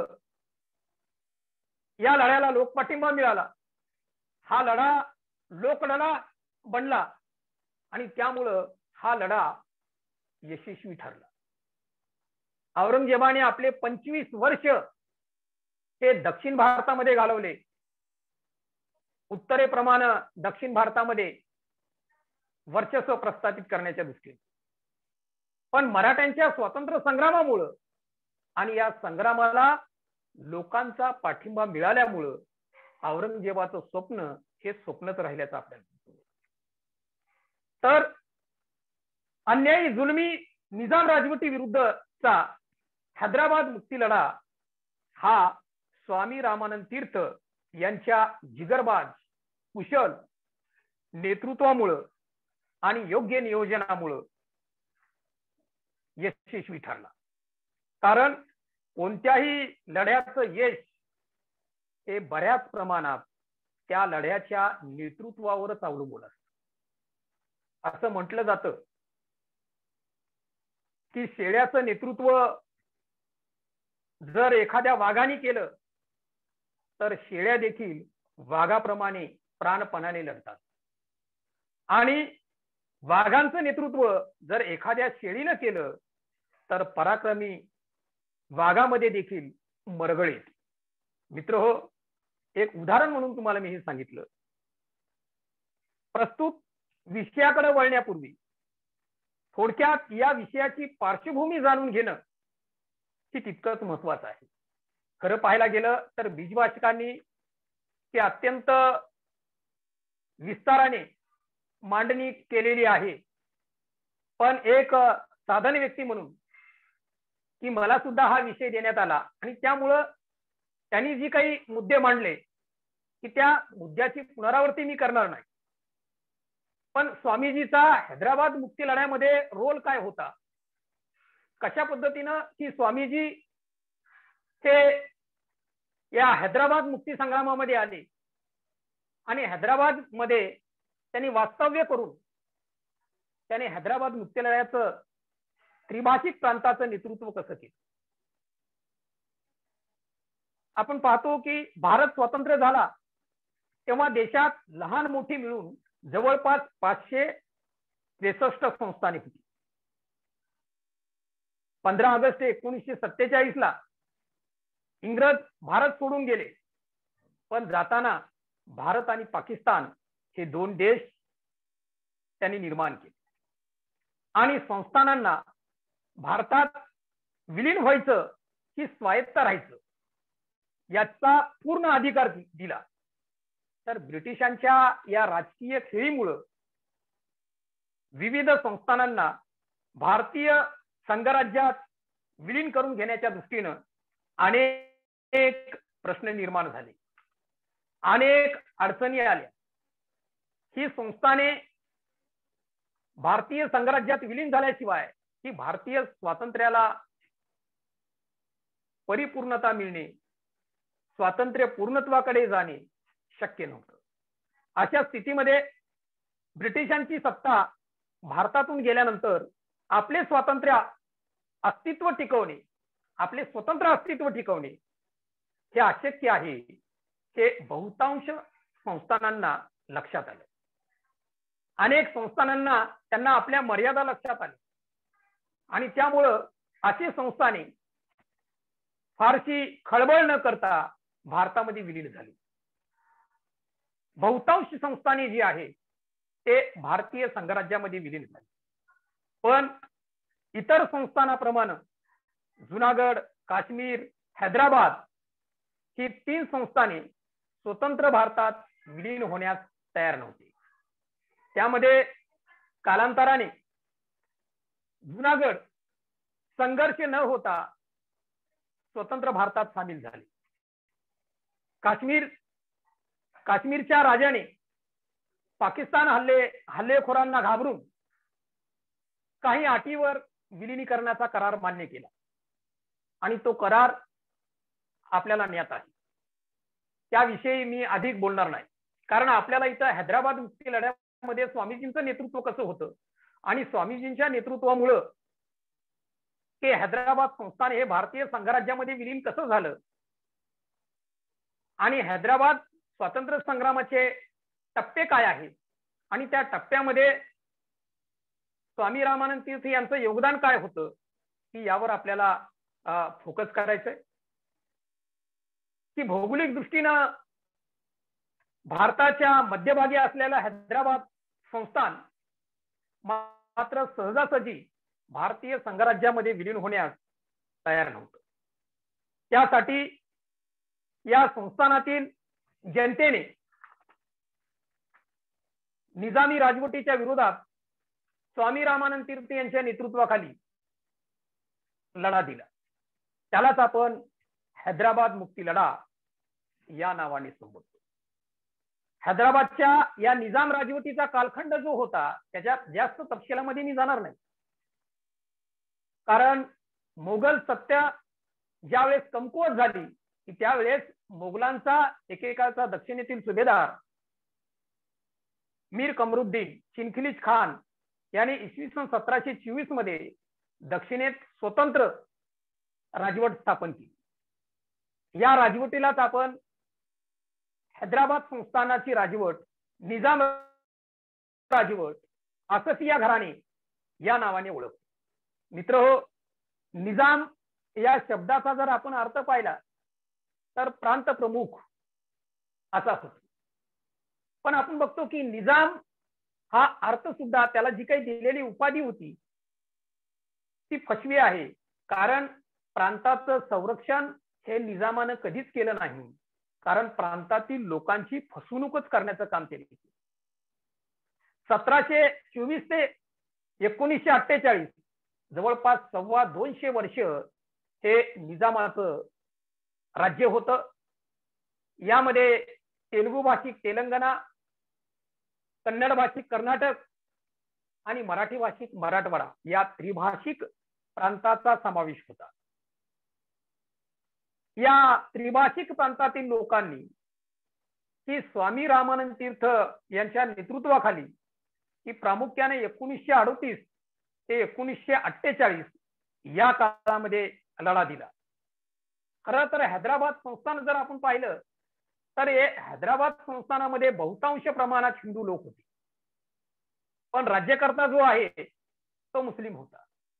या संस्थानामध्ये राहणाऱ्या बहुतांश लोकांची इच्छा भारतीय संघराज्यामध्ये विलीन होण्याची होती, पण राज्यकर्ता मात्र त्यासाठी तयार नव्हता. यासाठी आर्य समाज चळवळ, हिंदू महासभा, महाराष्ट्र परिषद, वंदे मातरम चळवळ, हैदराबाद स्टेट काँग्रेस, जंगल सत्याग्रह, झेंडा सत्याग्रह, हैदराबाद शेड्यूल कास्ट फेडरेशन ही इत्यादी महत्वपूर्ण आंदोलने झाली आणि हे प्रत्येक ही आंदोलन जी आहे या आंदोलनाचे मार्ग वेगवेगळे होते. या सर्व आंदोलनाचे मार्ग वेगवेगळे होते, पण या सर्व आंदोलनाचं ध्येय मात्र एकच होतं, ते म्हणजे निजामाच्या तावडीतून अन्यायी जुलमी राजवटीतून हैदराबाद संस्थानाला मुक्त करणे आणि हैदराबाद संस्थान जी आहे ते भारतीय संघराज्यामध्ये विलीन करणे. यासाठी सर्व आंदोलनकर्त्यांनी की स्वामीजीच्या म्हणजे स्वामी रामानंद तीर्थ यांच्या नेतृत्वाखाली एक लढाने एक दिलाने लढा दिला. आता स्वामी रामानंद तीर्थ की यांचा जन्म जो आहे 3 ऑक्टोबर 1903 मध्ये कर्नाटकातील विजापूर जिल्ह्यातील सिंदगी या तालुक्याच्या गावी झाला. मूळचे खेडगी या गावचे ते. खेडगी हे विजापूर जिल्ह्यातच आहेत. स्वामीजीचे वडील भगवानराव खेडगीकर हे सिंदगी गावामध्ये प्राथमिक शिक्षक होते. तर आई यशोदाबाई ही लहानपणीच मरण पावली होती. मात्र छत्र हे लवकर हरवल्याने स्वामीजीचं बालपण जे आहे ते हलाक्यातच गेलं. प्राथमिक शिक्षण त्यांचं सिंदगी या गावातच झालं.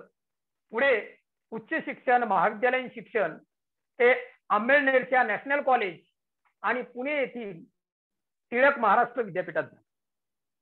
मित्र की स्वामीजींचं मूळ नाव जे आहे व्यंकटेश भगवानराव खेडगीकर, म्हणजे त्यांचं मूळ गाव खेडगी हे असल्यामुळं खेडगीकर उर्फ कुलकर्णी, व्यंकटेश भगवानराव खेडगीकर उर्फ कुलकर्णी असं त्यांचं मूळ नाव होतं. मग व्यंकटेश पासून ते स्वामी रामानंद तीर्थ कसे झाले याचाही एक इतिहास आहे. कारण व्यंकटेश भगवानराव खेडगीकर हे लखनौला गेले आणि लखनौ येथील नारायण स्वामी यांच्या सानिध्यामध्ये ते आले आणि पुन्हा नारायण स्वामी हे मराठवाड्यामध्ये आले.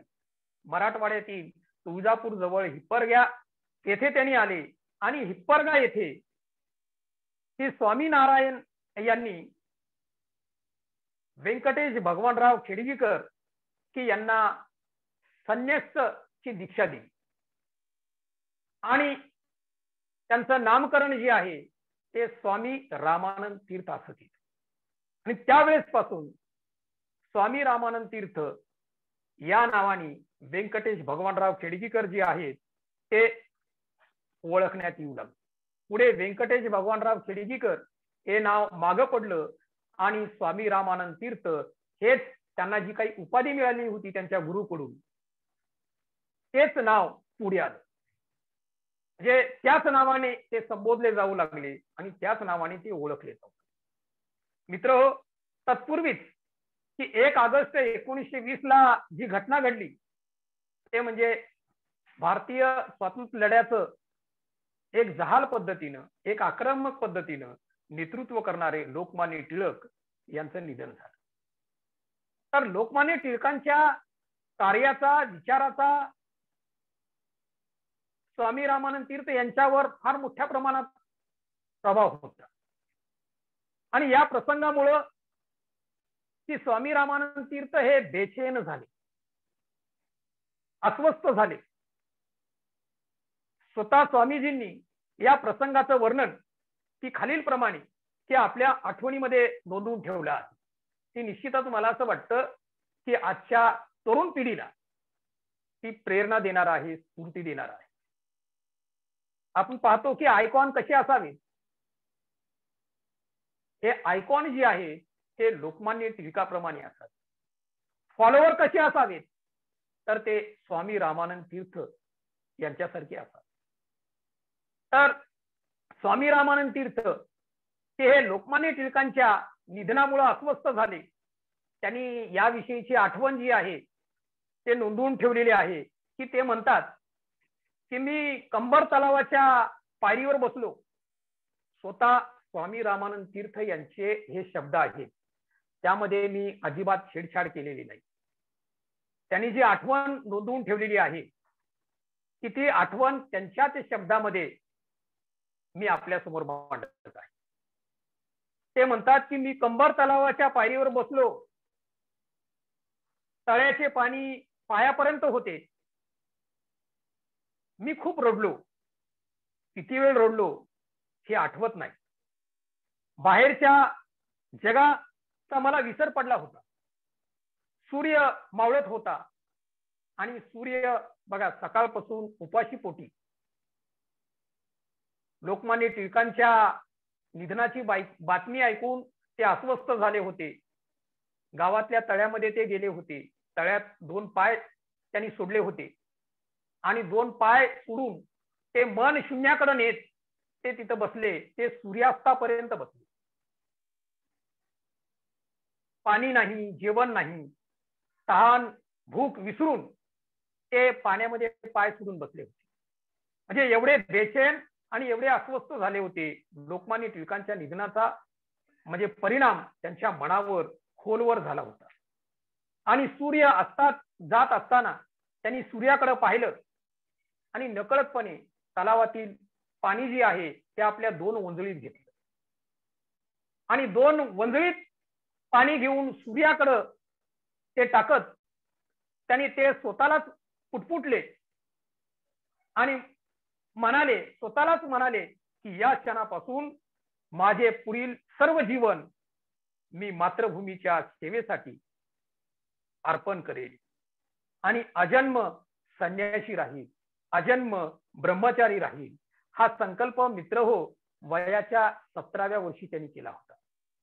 आपण बघतो की वयाचं 17वे वर्ष म्हणजे अत्यंत आजच्या काळात जर आपण पाहिलं तर लहान वय, की बऱ्याच वेळी 20व्या वर्षाच्या मुलाला आज जर आईनं रागवलं तर वडील म्हणतात किंवा वडिलांनी रागवलं तर आई म्हणते का रागवता मुलाला, आणखी तर माझ्या मुलाचं वय जे आहे ते खेळून खायचं आहे.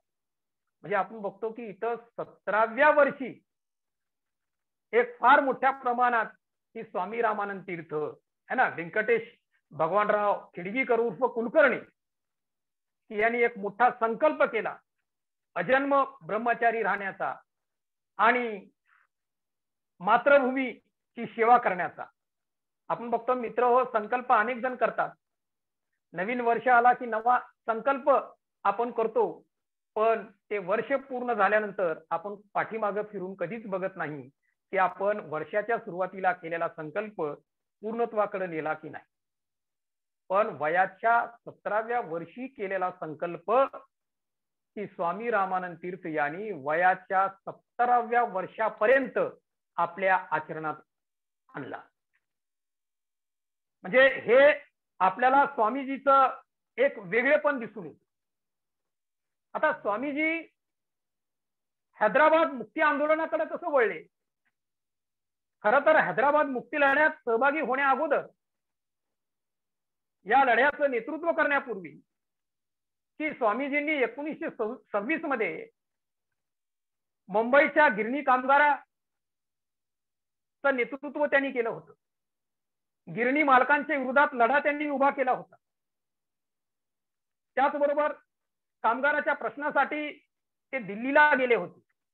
तत्कालीन नामवंत कामगार नेते नाम जोशी यांच्याबरोबर त्यांनी काम केलं.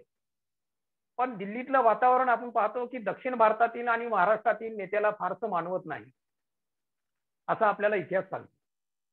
त्यामुळे दिल्लीच्या राजकारणावर दक्षिणेच्या तुलनेत उत्तर भारताचं वर्चस्व आपल्याला अधिक जाणवतं. आपण पूर्ण भारतीय पंतप्रधानाची जर लिस्ट काढून बघितली तर उत्तर भारताचं वर्चस्व जे आहे ते आपल्याला भारतीय राजकारणावर, राष्ट्रीय राजकारणावर अधिक जाणवतं. त्यावर मी अधिक भाष्य करणार नाही. पण स्वामी रामानंद तीर्थ हे दिल्लीला गेले होते. नाम जोशी बरोबर त्यांनी कामगारांचे प्रश्न सोडवण्यासाठी काम केलं. कामगारांसाठी त्यांनी लढा दिला. पण तिथलं वातावरण न मानवल्यामुळं की त्यांची प्रकृती बिघडली आणि या काळामध्ये की त्यांना पॅरालिसिसचा अटॅक आला. हात वगैरे जे आहे, हात पाय त्यांचे लुळे पडले आणि या आजारपणामध्ये जवळपास 1.5 वर्ष त्यांची गेली. पण तरी देखील त्यांनी हिंमत हारली नाही. आणि त्यानंतर आपण पाहतो की त्यांनी कामगार क्षेत्र सोडलं, कामगार विश्व सोडलं आणि त्यांनी शिक्षक होण्याचा निर्णय घेतला. आणि पुढे ते हिप्परग्याच्या राष्ट्रीय शाळेत म्हणजे दिल्लीवरून ते सरळ मराठवाड्यात आले आणि मराठवाड्यातील तुळजापूर तालुक्यामधील हिप्परग्याच्या राष्ट्रीय शाळेमध्ये ती आली. अंदूरच्या जवळ तुळजापूर तालुक्यामध्ये हिप्परग्याची राष्ट्रीय शाळा. आणि स्वामीजी हे उच्च विद्याविभूषित असल्यामुळं ते हिप्परग्याच्या राष्ट्रीय शाळेमध्ये मुख्याध्यापक बनले 1929 मध्ये. त्यांनी या राष्ट्रीय शाळेमध्ये पदार्पण केलं. मित्रहो, खऱ्या अर्थाने इथून की स्वामीजीचा हैदराबाद मुक्ती लढ्यामधील प्रवास आपल्याला सुरू झालेला दिसतो. खरं तर आपण पाहतो की हिप्परग्याची राष्ट्रीय शाळा जी आहे ते या राष्ट्रीय शाळेमध्ये जी काही स्वामीजीचे सहकारी होते, देवीसिंगजी चव्हाण असतील, श्रीपदराव कुलकर्णी असतील, राघवेंद्र दिवान, बाबूराव कानडे आणि बाबासाहेब परांजपे, चंद्रशेखर दादा वाजपेयी हे त्यांचे सहकारी होते.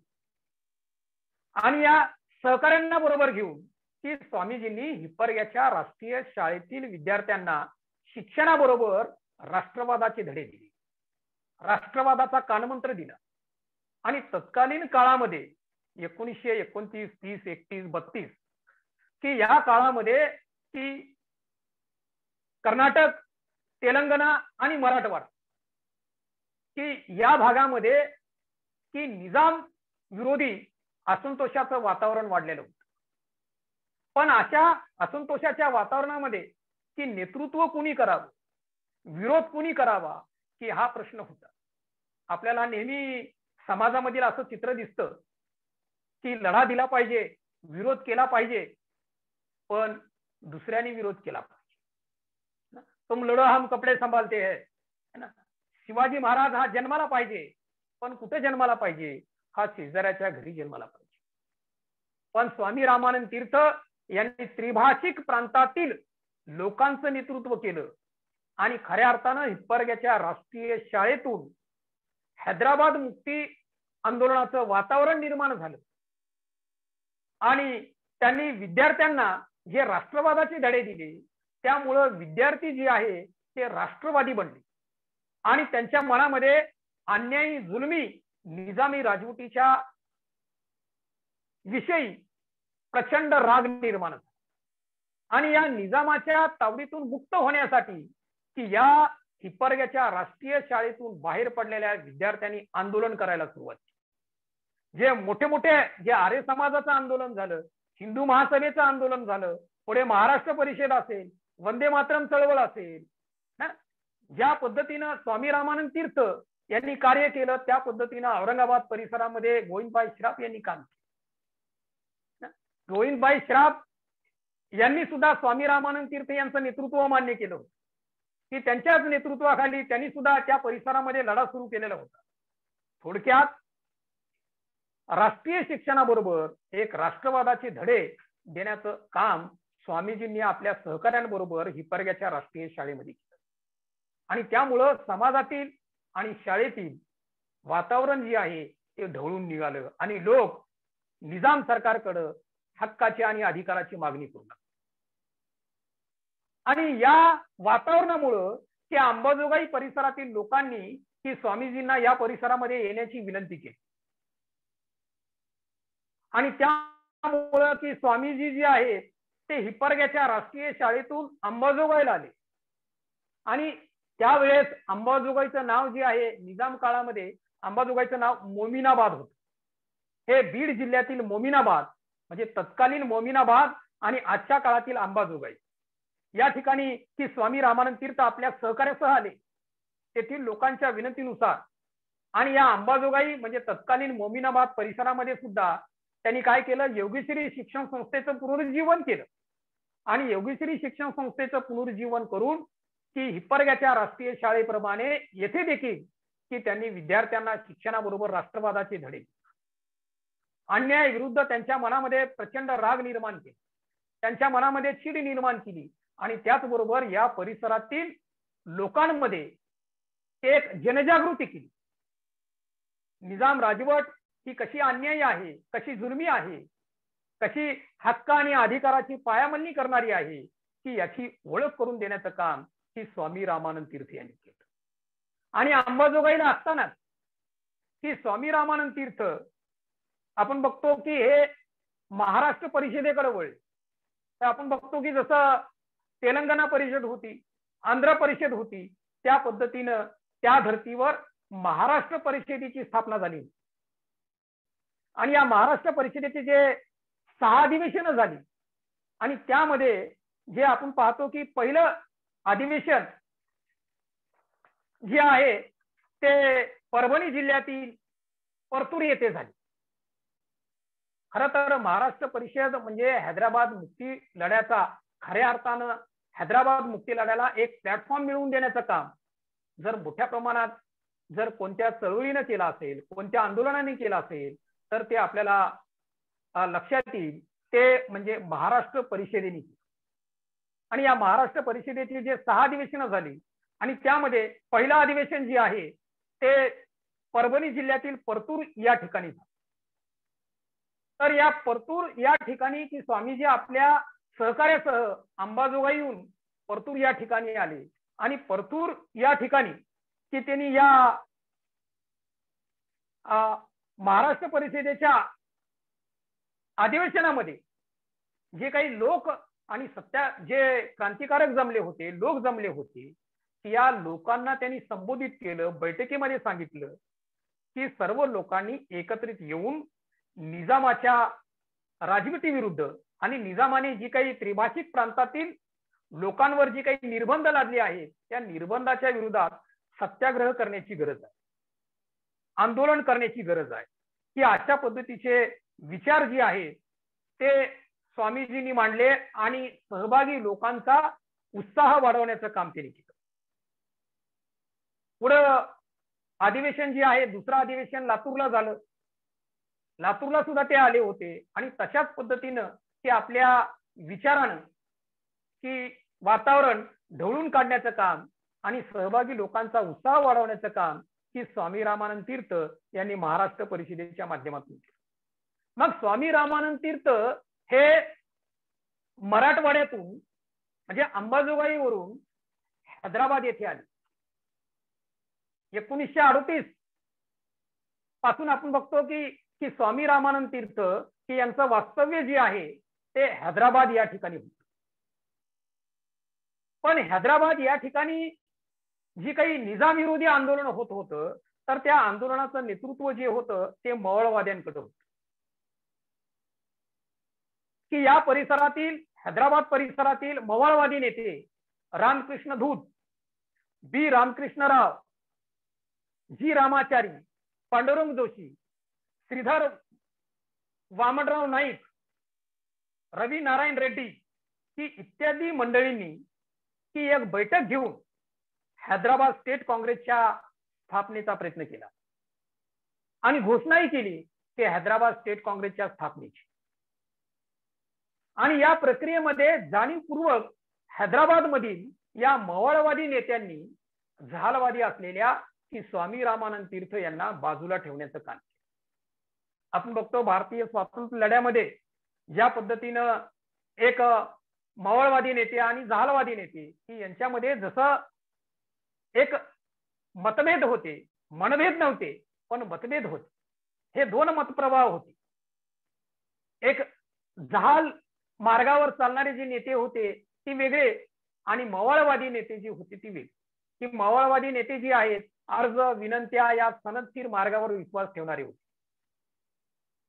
पण झालवादी जी होते ते सशस्त्र आंदोलनाचा मार्ग अवलंबणारे होते. त्यांना अर्ज विनंत्यावर त्यांचा विश्वास नव्हता. प्रसंगी अर्ज विनंत्याबरोबर शस्त्र सुद्धा हाती उचललं पाहिजे. की अशा पद्धतीची भूमिका जी आहे ती झालवाद्यांची होती. पण मी ज्या मवाळवादी नेत्यांचा उल्लेख केला हैदराबाद मध्ये की त्या मवाळवादी नेत्यांनी की स्वामी रामानंद तीर्थ यांना एक जाणीवपूर्वक हैदराबाद स्टेट काँग्रेसच्या स्थापनेच्या प्रक्रियेतून दूर ठेवण्याचं काम केलं. पण परिणाम नियतीला हे मान्य नव्हतं. कारण ज्यावेळी हैदराबाद स्टेट काँग्रेसच्या स्थापनेची हालचाल सुरू होती मौळवाद्यांची, आणि ही बातमी निजाम सरकारला कळाली. आणि त्यावेळी की निजाम सरकारमधील हैदरने की या सर्व मौळवादी मंडळींना बोलावून घेतलं आणि तंबी दिली, त्यांना ताकीद दिली, खबरदार. आणि त्यावेळी हे सर्व मौळवादी नेते जे आहेत ते घाबरून गेले. परिणाम ते तोंडघशी पडले, कारण जालवादी नेत्यांना बाजूला ठेवून हैदराबाद स्टेट काँग्रेसची स्थापना करण्याचं त्यांचं स्वप्न जे आहे ते स्वप्नच राहील.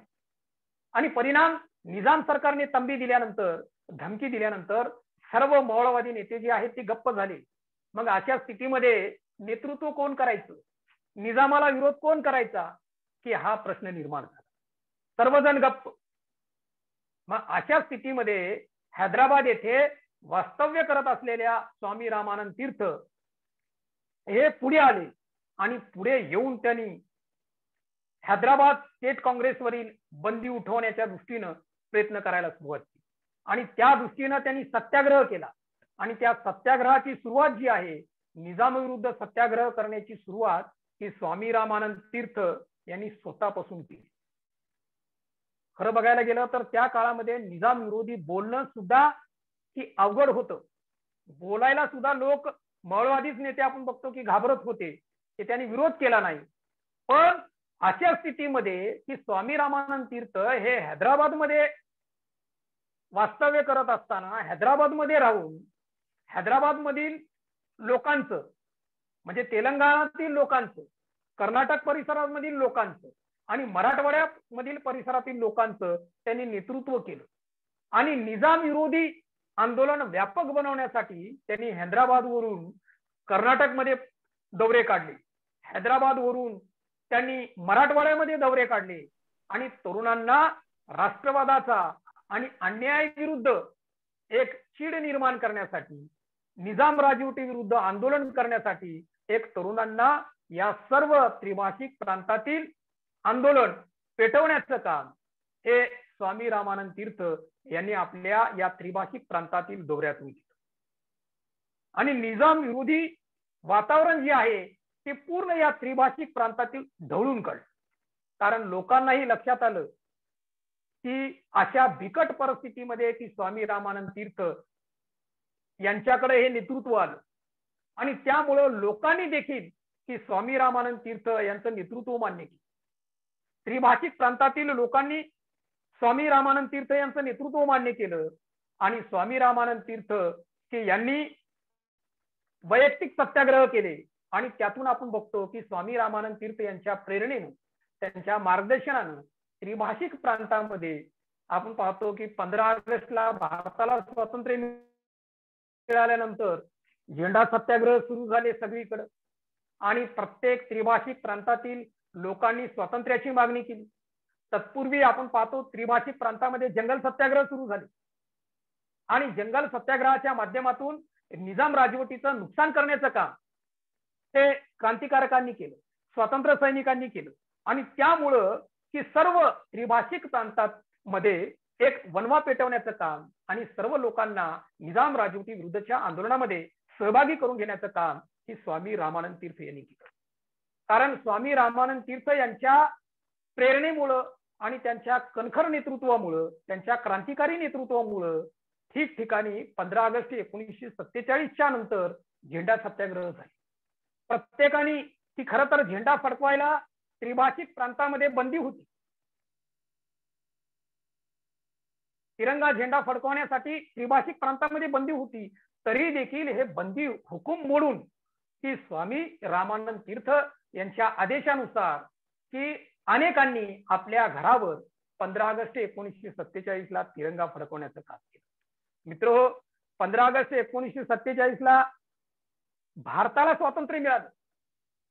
कारण ब्रिटिश भारतामध्ये जो भाग होता त्यांना 15 ऑगस्ट 1947ला स्वातंत्र्य मिळालं. पण आपण निजाम राजवटीमध्ये होतो आणि निजाम हा ब्रिटिशांचा गुलाम होता. आणि त्रिभाषिक प्रांतातील लोक जे आहे आपण निजामाचे गुलाम होतो. म्हणजे आपण गुलामाचे गुलाम होतो. आणि त्यामुळे आपण पाहतो की इतर राज्याच्या तुलनेमध्ये की विशेषतः महाराष्ट्रामध्ये मराठवाडा तुम्हाला आपल्याला मागासलेला दिसतो, की दक्षिण भारतामध्ये आपल्याला कर्नाटक मागासलेलं दिसतं, आणि हैदराबाद तेलंगणा जी आहे यांनी हा सुद्धा यामधील सुद्धा बराचसा भाग मागासलेला आहे. त्याचं कारण म्हणजे जी आहे निजाम राजवटी. कारण निजाम राजवटीनं जे आहे ते या भागातील विकासाकडे दुर्लक्ष केलं होतं. कारण या भागामध्ये बहुतांश जनता जी आहे ती हिंदू होती आणि राज्यकर्ता मात्र काय होता, की मुस्लिम होता.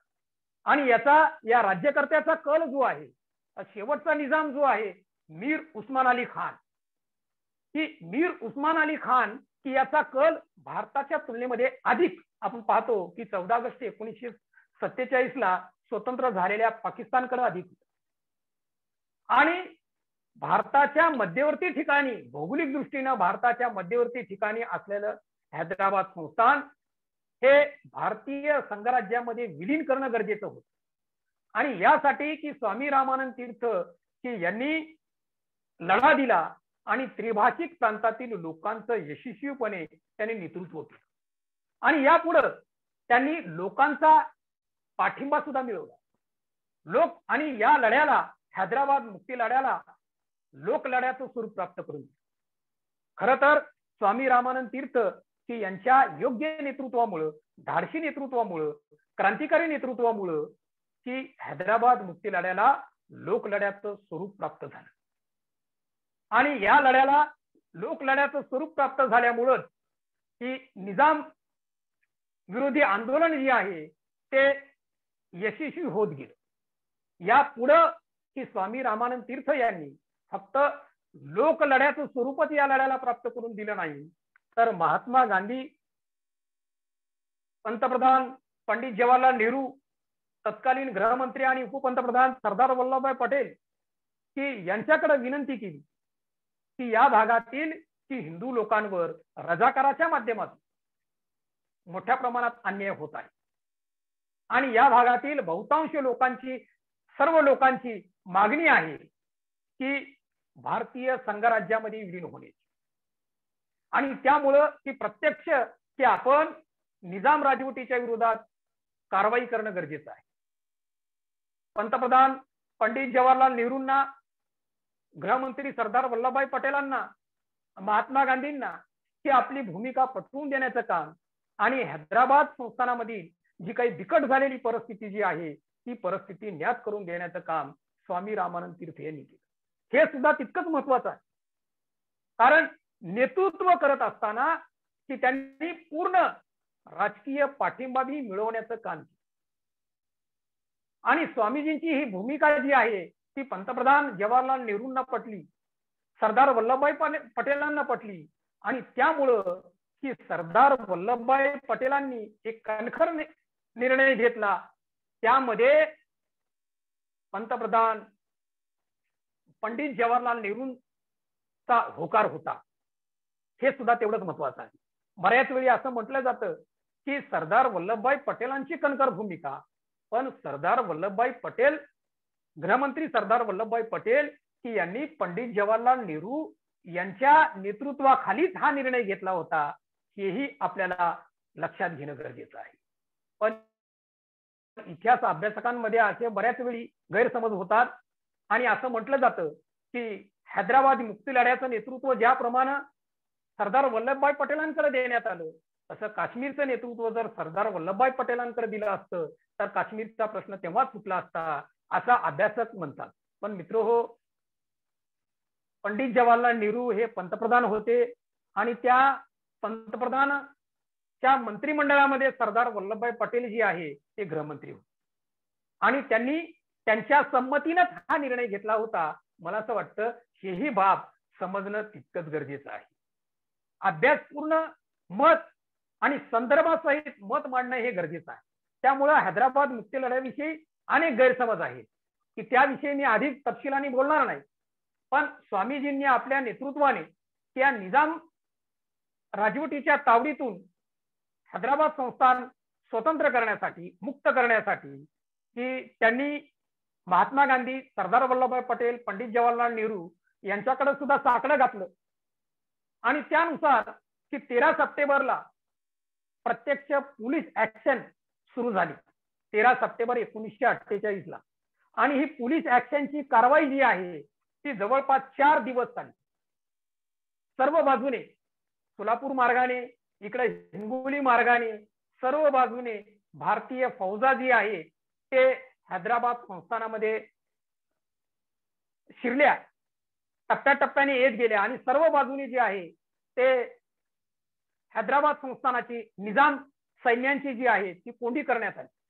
आणि या शेवटी की पराभव समोर दिसत असताना की 7वा निजाम मीर उस्मान अली खान हा शरण आला. रेडिओवरून त्यांनी शरण आल्याची घोषणा केली. आणि त्यानंतर 17 सप्टेंबर 1948 ला शरण आल्यानंतर हैदराबाद संस्थान जे आहे ते भारतीय संघराज्यामध्ये विलीन करण्यात आलं. तर अशा पद्धतीनं हैदराबाद संस्थान भारतीय संघराज्यात विलीन झाल्यामुळं भारतीय स्वातंत्र्य जे आहे ते पूर्णत्वाकडे गेले. त्यामुळं हैदराबाद मुक्ती लढा हा भारतीय स्वातंत्र्य लढ्याचा अविभाज्य भाग मानला जातो. पुढं हैदराबाद मुक्ती लढा आणि पुढं गोवा मुक्ती लढा की यामुळं भारतीय स्वातंत्र्य जे आहे ते पूर्णत्वाकडे गेलेला आपल्याला दिसून येतं. तर बऱ्याच वेळी एक शेवटी समारोपात मी म्हणेन की हैदराबाद मुक्ती लढ्यामध्ये की स्वामी रामानंद तीर्थ यांचं योगदान जे आहे ते अत्यंत क्रांतिकारक असं योगदान होतं. क्रांतिकारक अशी त्यांची भूमिका होती. त्यांनी सर्वांना बरोबर घेऊन, जरी हैदराबाद मधील मवाळवादी नेत्यांनी त्यांना बाजूला सारलं असलं तरी की त्यांनी मवाळांना, झालांना, सर्व नेत्यांना बरोबर घेऊन की हैदराबाद मुक्ती लढ्याचं निजाम विरोधी आंदोलनाचं यशस्वीपणे नेतृत्व केलं. आणि त्रिभाषिक तेलुगू भाषिक तेलंगणा, कन्नड भाषिक कर्नाटक आणि मराठी भाषिक मराठवाडा की या त्रिभाषिक प्रांताचा एका माळेमध्ये गुंफण्याचं काम, म्हणजे एकत्र आणण्याचं काम आणि एक दिलाने निजाम विरोधी आंदोलन व्यापक करण्याचं काम हे स्वामी रामानंद तीर्थ यांनी केलं. आणि याला लोक पाठिंबा मिळवून देण्याचं काम केलं. आणि त्यामुळं लोक रस्त्यावर आले आणि लोकांनी आणि पुन्हा भारतीय फौजेंनी मिळून निजाम विरोधी ही लढा दिला. निजाम विरोधी प्रत्यक्ष कारवाई केली.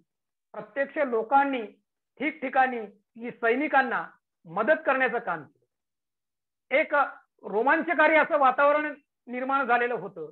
आणि अशा स्थितीमध्ये ही सर्व परिस्थिती बदलली आणि निजामाला शरण येण्याशिवाय त्या निजामासमोर दुसरा कुठलाही पर्याय राहिला नव्हता. मित्रहो, शेवटी मी असं म्हणेन की हैदराबाद मुक्ती लढा है ना की हा भारतीय स्वातंत्र्य लढ्यातील एक महत्वपूर्ण लढा होता. आणि या लढ्यामुळं की भारतीय स्वातंत्र्य हे पूर्णत्वाकडे गेले. तर बऱ्याच वेळी हैदराबाद मुक्ती लढ्याविषयी बरेच व्याख्याते बोलत असताना असं मत व्यक्त करतात ओघाने की हैदराबाद मुक्ती लढा हा हिंदू विरुद्ध मुस्लिम असा हा लढा होता.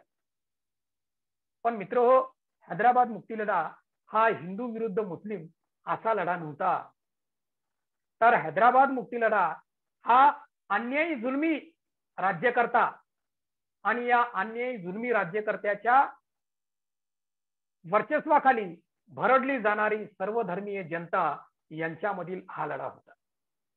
उदाहरण आपण पाहतो की अनेक मुस्लिम लोक सुद्धा या हैदराबाद स्वातंत्र्य संग्रामामध्ये सहभागी झालेले होते. एक त्याचं जास्त तपशिलामध्ये मी जाणार नाही, एक उदाहरण आपल्याला देता येईल. पत्रकार शोएबुल्ला खान की याने निजामाविरुद्ध आपली लेखणी चालवलेली आहे आणि त्यामुळं निजाम प्रशासनानं, निजाम सरकारनं त्यांची हत्या सुद्धा केलेली आहे. म्हणजे मुस्लिम बांधवांचं सुद्धा हैदराबाद मुक्ती लढ्यामध्ये योगदान राहिलेलं आहे. त्यामुळं हैदराबाद मुक्ती लढ्याचं जे काही चित्र रंगवलं जात की हिंदू विरुद्ध मुस्लिम असा हा लढा होता, मला असं वाटतं हे पूर्ण सत्य नाहीये. तर तो लढा म्हणजे आहे हैदराबाद मुक्ती लढा की हा अन्यायी जुलमी राज्यकर्ता आणि त्या राज्यकर्त्याच्या वर्चस्वाखाली भरडली जाणारी सर्वधर्मीय जनता यांच्यामधील हा लढा होता. आणि त्यामुळेच आपण पाहतो की आपल्या मराठवाड्यातील जी स्वामी रामानंद तीर्थ विद्यापीठ आहे की ज्या विद्यापीठाची स्थापना 1994 ला झाली आणि पहिले कुलगुरू जी आहेत डॉक्टर जनार्दन वाघमारे सर यांनी बरोबर हे विद्यापीठ जे आहे ते 17 सप्टेंबर 1994 ला सुरू केले आणि बरोबर त्यांनी शोएबुल्ला खान याचं सभागृह जे आहे ते विद्यापीठामध्ये सुरू केलं. म्हणजे सभागृह जे आहे त्या सभागृहाला शोएबुल्ला खान सभागृह असं नाव दिलं. म्हणजे आपल्याला या स्वामी रामानंद तीर्थ विद्यापीठामध्ये सुद्धा आपल्याला इतिहास दिसतो. मित्रहो, पुन्हा एकदा अधिक मी बोलणार नाही, फक्त एवढं म्हणेल की स्वामी रामानंद तीर्थ हे हैदराबाद मुक्तीलढ्याचे प्रणेते होते, मुख्य नेते होते आणि त्यांच्यामुळेच हैदराबाद मुक्ती लढ्याला यश आल्याचं आपल्याला दिसून येतं. तर पुन्हा एकदा हैदराबाद मुक्ती लढ्याचे यशस्वी नेतृत्व करणारे स्वामी रामानंद तीर्थ उर्फ व्यंकटेश भगवानराव खेडगीकर आणि या लढ्यातील शहीद झालेले, हुतात्मा झालेले सर्वांना अभिवादन करतो. संयोजकांनी मला निमंत्रित केलं, शब्दसुमनाने माझं स्वागत केलं, त्याबद्दल आभार व्यक्त करतो. आणि या आभासी ऑनलाईन या राष्ट्रीय वेबिनार मध्ये सहभागी असलेल्या सर्व प्राध्यापक वृंदांनी, बंधू भगिनींनी जी काही माझं लांबत चाललेलं जी काही मनोगत आहे ते ऐकून घेतलं की त्याबद्दल त्यांचे सुद्धा आभार व्यक्त करतो. आणि पुन्हा एकदा संयोजकांचे आभार व्यक्त करतो आणि मी इथं थांबतो. जय हिंद, जय महाराष्ट्र. धन्यवाद. थँक्यू. धन्यवाद सर. तुम्ही अतिशय सविस्तर अशा प्रकारचं मार्गदर्शन केलेलं आहे.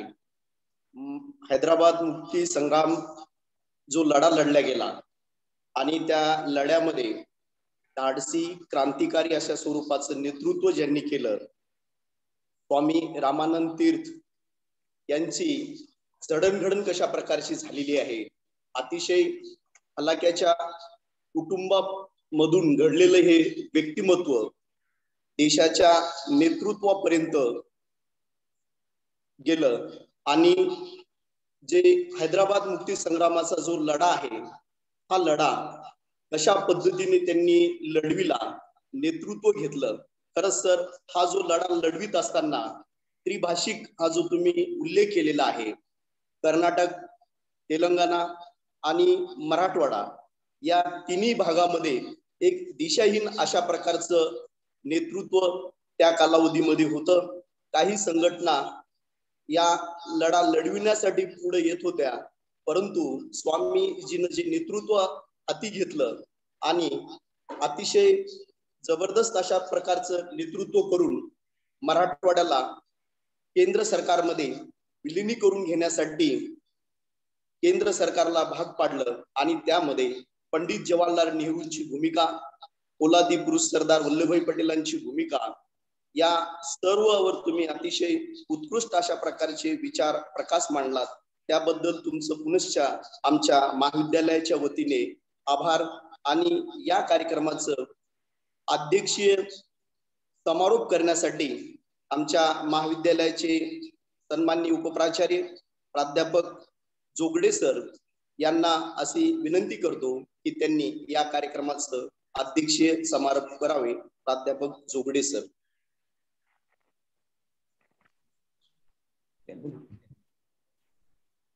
नमस्कार. मराठवाडा शिक्षण प्रसारक मंडळाचे कला, वाणिज्य व विज्ञान महाविद्यालय किल्ले-धारूर व पीपल्स कॉलेज नांदेड यांच्या संयुक्त विद्यमाने आयोजित ऑनलाईन वेबिनारचे उद्घाटक डॉक्टर राजेश करपे, व्यवस्थापन परिषद सदस्य डॉक्टर बाबासाहेब आंबेडकर मराठवाडा विद्यापीठ औरंगाबाद, तसेच बीजभाषक प्रोफेसर डॉक्टर भांग्या भुकिया, इतिहास विभाग प्रमुख हैदराबाद युनिव्हर्सिटी हैदराबाद. या वेबिनारचे resource person professor doctor Sadashiv दंदे, POS chairman, Swami Ramanand तीर्थ मराठवाडा विद्यापीठ नांदेड. या महाविद्यालयाचे प्रभारी प्राचार्य डॉक्टर भारती सर, तसेच पीपल्स कॉलेज नांदेडचे प्राचार्य डॉक्टर आर्यम जाधव सर, आमचे सहकारी doctor Gaikwad sir, doctor Kakade sir, doctor Ganjewar sir, महाविद्यालयाचे पर्यवेक्षक काळे सर, या वेबिनारचे आयोजक डॉक्टर बालाजी चिरडे सर, इतिहास विभाग प्रमुख पीपल्स कॉलेज नांदेड, आमच्या महाविद्यालयाचे इतिहास विभाग प्रमुख प्राध्यापक मांगेलाल राठोड सर, सर्व उपस्थित बंधू भगिनी, हैदराबाद मुक्ती संग्रामात स्वामी रामानंद तीर्थ यांचे योगदान या विषयावर सर्व मान्यवरांनी आपले मत व्यक्त केले. डॉक्टर भांग्या भुक्या यांनी काँग्रेस परिषदेच्या माध्यमातून स्वामी रामानंद यांचे नेतृत्व कसे उदयास आले याबद्दल आपले मत व्यक्त केले. प्रोफेसर दंदे सरांनी हैदराबाद मुक्ती संग्राम हा जनसामान्यांचा लढा होता, या लढ्याचे नेतृत्व स्वामी रामानंद तीर्थ यांनी केले याबद्दल सविस्तर माहिती सांगितली. महाविद्यालयाच्या वतीने सर्व मान्यवरांचे आभार व्यक्त करतो व आयोजकांचे अभिनंदन करतो. अध्यक्षीय समारोप संपतो. जय हिंद. धन्यवाद सर, तुम्ही अतिशय छान प्रकारे या राष्ट्रीय वेबिनारचा अतिशय समारोप केला, त्याबद्दल तुमचे आभार. या राष्ट्रीय वेबिनार हा संयुक्त पद्धतीने घेतलेला आहे. या वेबिनारचे पीपल्स एज्युकेशन सोसायटी इतिहास विभाग प्रमुख प्राध्यापक बालाजी चिरडे सर यांना मी अशी विनंती करतो की त्यांनी या कार्यक्रमाचे आभार मानावे. प्राध्यापक doctor Balaji Chirde sir. Good afternoon.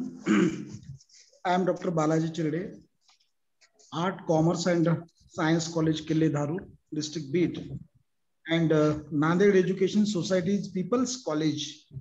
We both have started a new venture in academic area.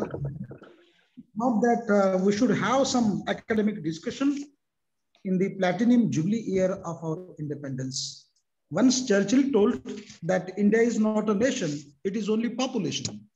But we have proved that we are not population, we are the nation, and continuously we are electing our governments, and we are proving that our democracy is powerful and our democracy is based in our roots. And I think Hyderabad freedom struggle was one part of our Indian freedom struggle. And with this very important topic, we have organized this discussion. I would like to be grateful, or I would like to put my vote of thanks for Dr. Rajesh Karpe, who was the MC member of Dr. Babasaheb Ambedkar Marathwada University, Aurangabad. I would also like to put my vote of thanks for Dr. Bhangya Bhukia, who is the head of the Department of History, University of Hyderabad. And I would congratulate to Dr. Sarashu Dande, who is our leader and who is chairman of the Board of Studies in our university, and who has delivered a very nice lecture. I think he should have extended his lecture for more 20 to 25 minutes, whatever he has spoke in this lecture series. And the most important thing is that head of the department of this college, Professor Mangilal Rathod, and his principal, and today's chairman of this program, Dr. Jogde. I would also like to be grateful, and I would like to be thankful towards all these members and all technical support. I would like to put my vote for those persons who directly or indirectly cooperated for this program. Thank you very much. With all these kind words, I would like to conclude this session, and we will wait for another any nice academic discussion on this platform. Thank you very much. Thank you. Hello. Hello. Sir. Thank you, sir. Dr. Balaji Chirde. I special thanks to my college principal, Dr. D.M. Bharti, and People College Nanded, Principal Dr. Aryam Jadhav sir. I special thanks to both two guests, those who are deliver important lecture from to our college, Dr. Professor Bhangya Bhukia, and today's national conference.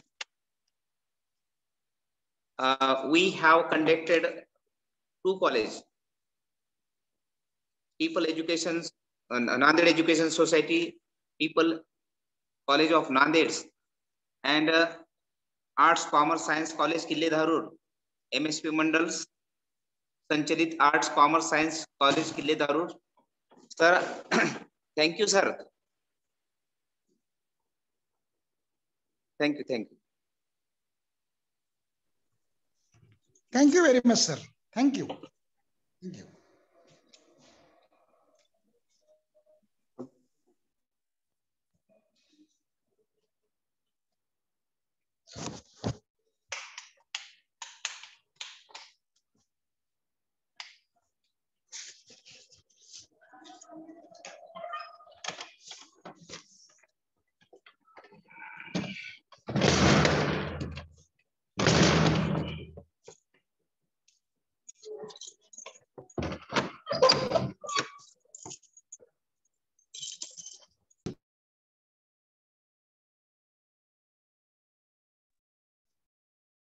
Waghmare sir, meeting end to all या ऑप्शनवर click करून meeting बंद करून टाका sir. तुम्ही host आहेत.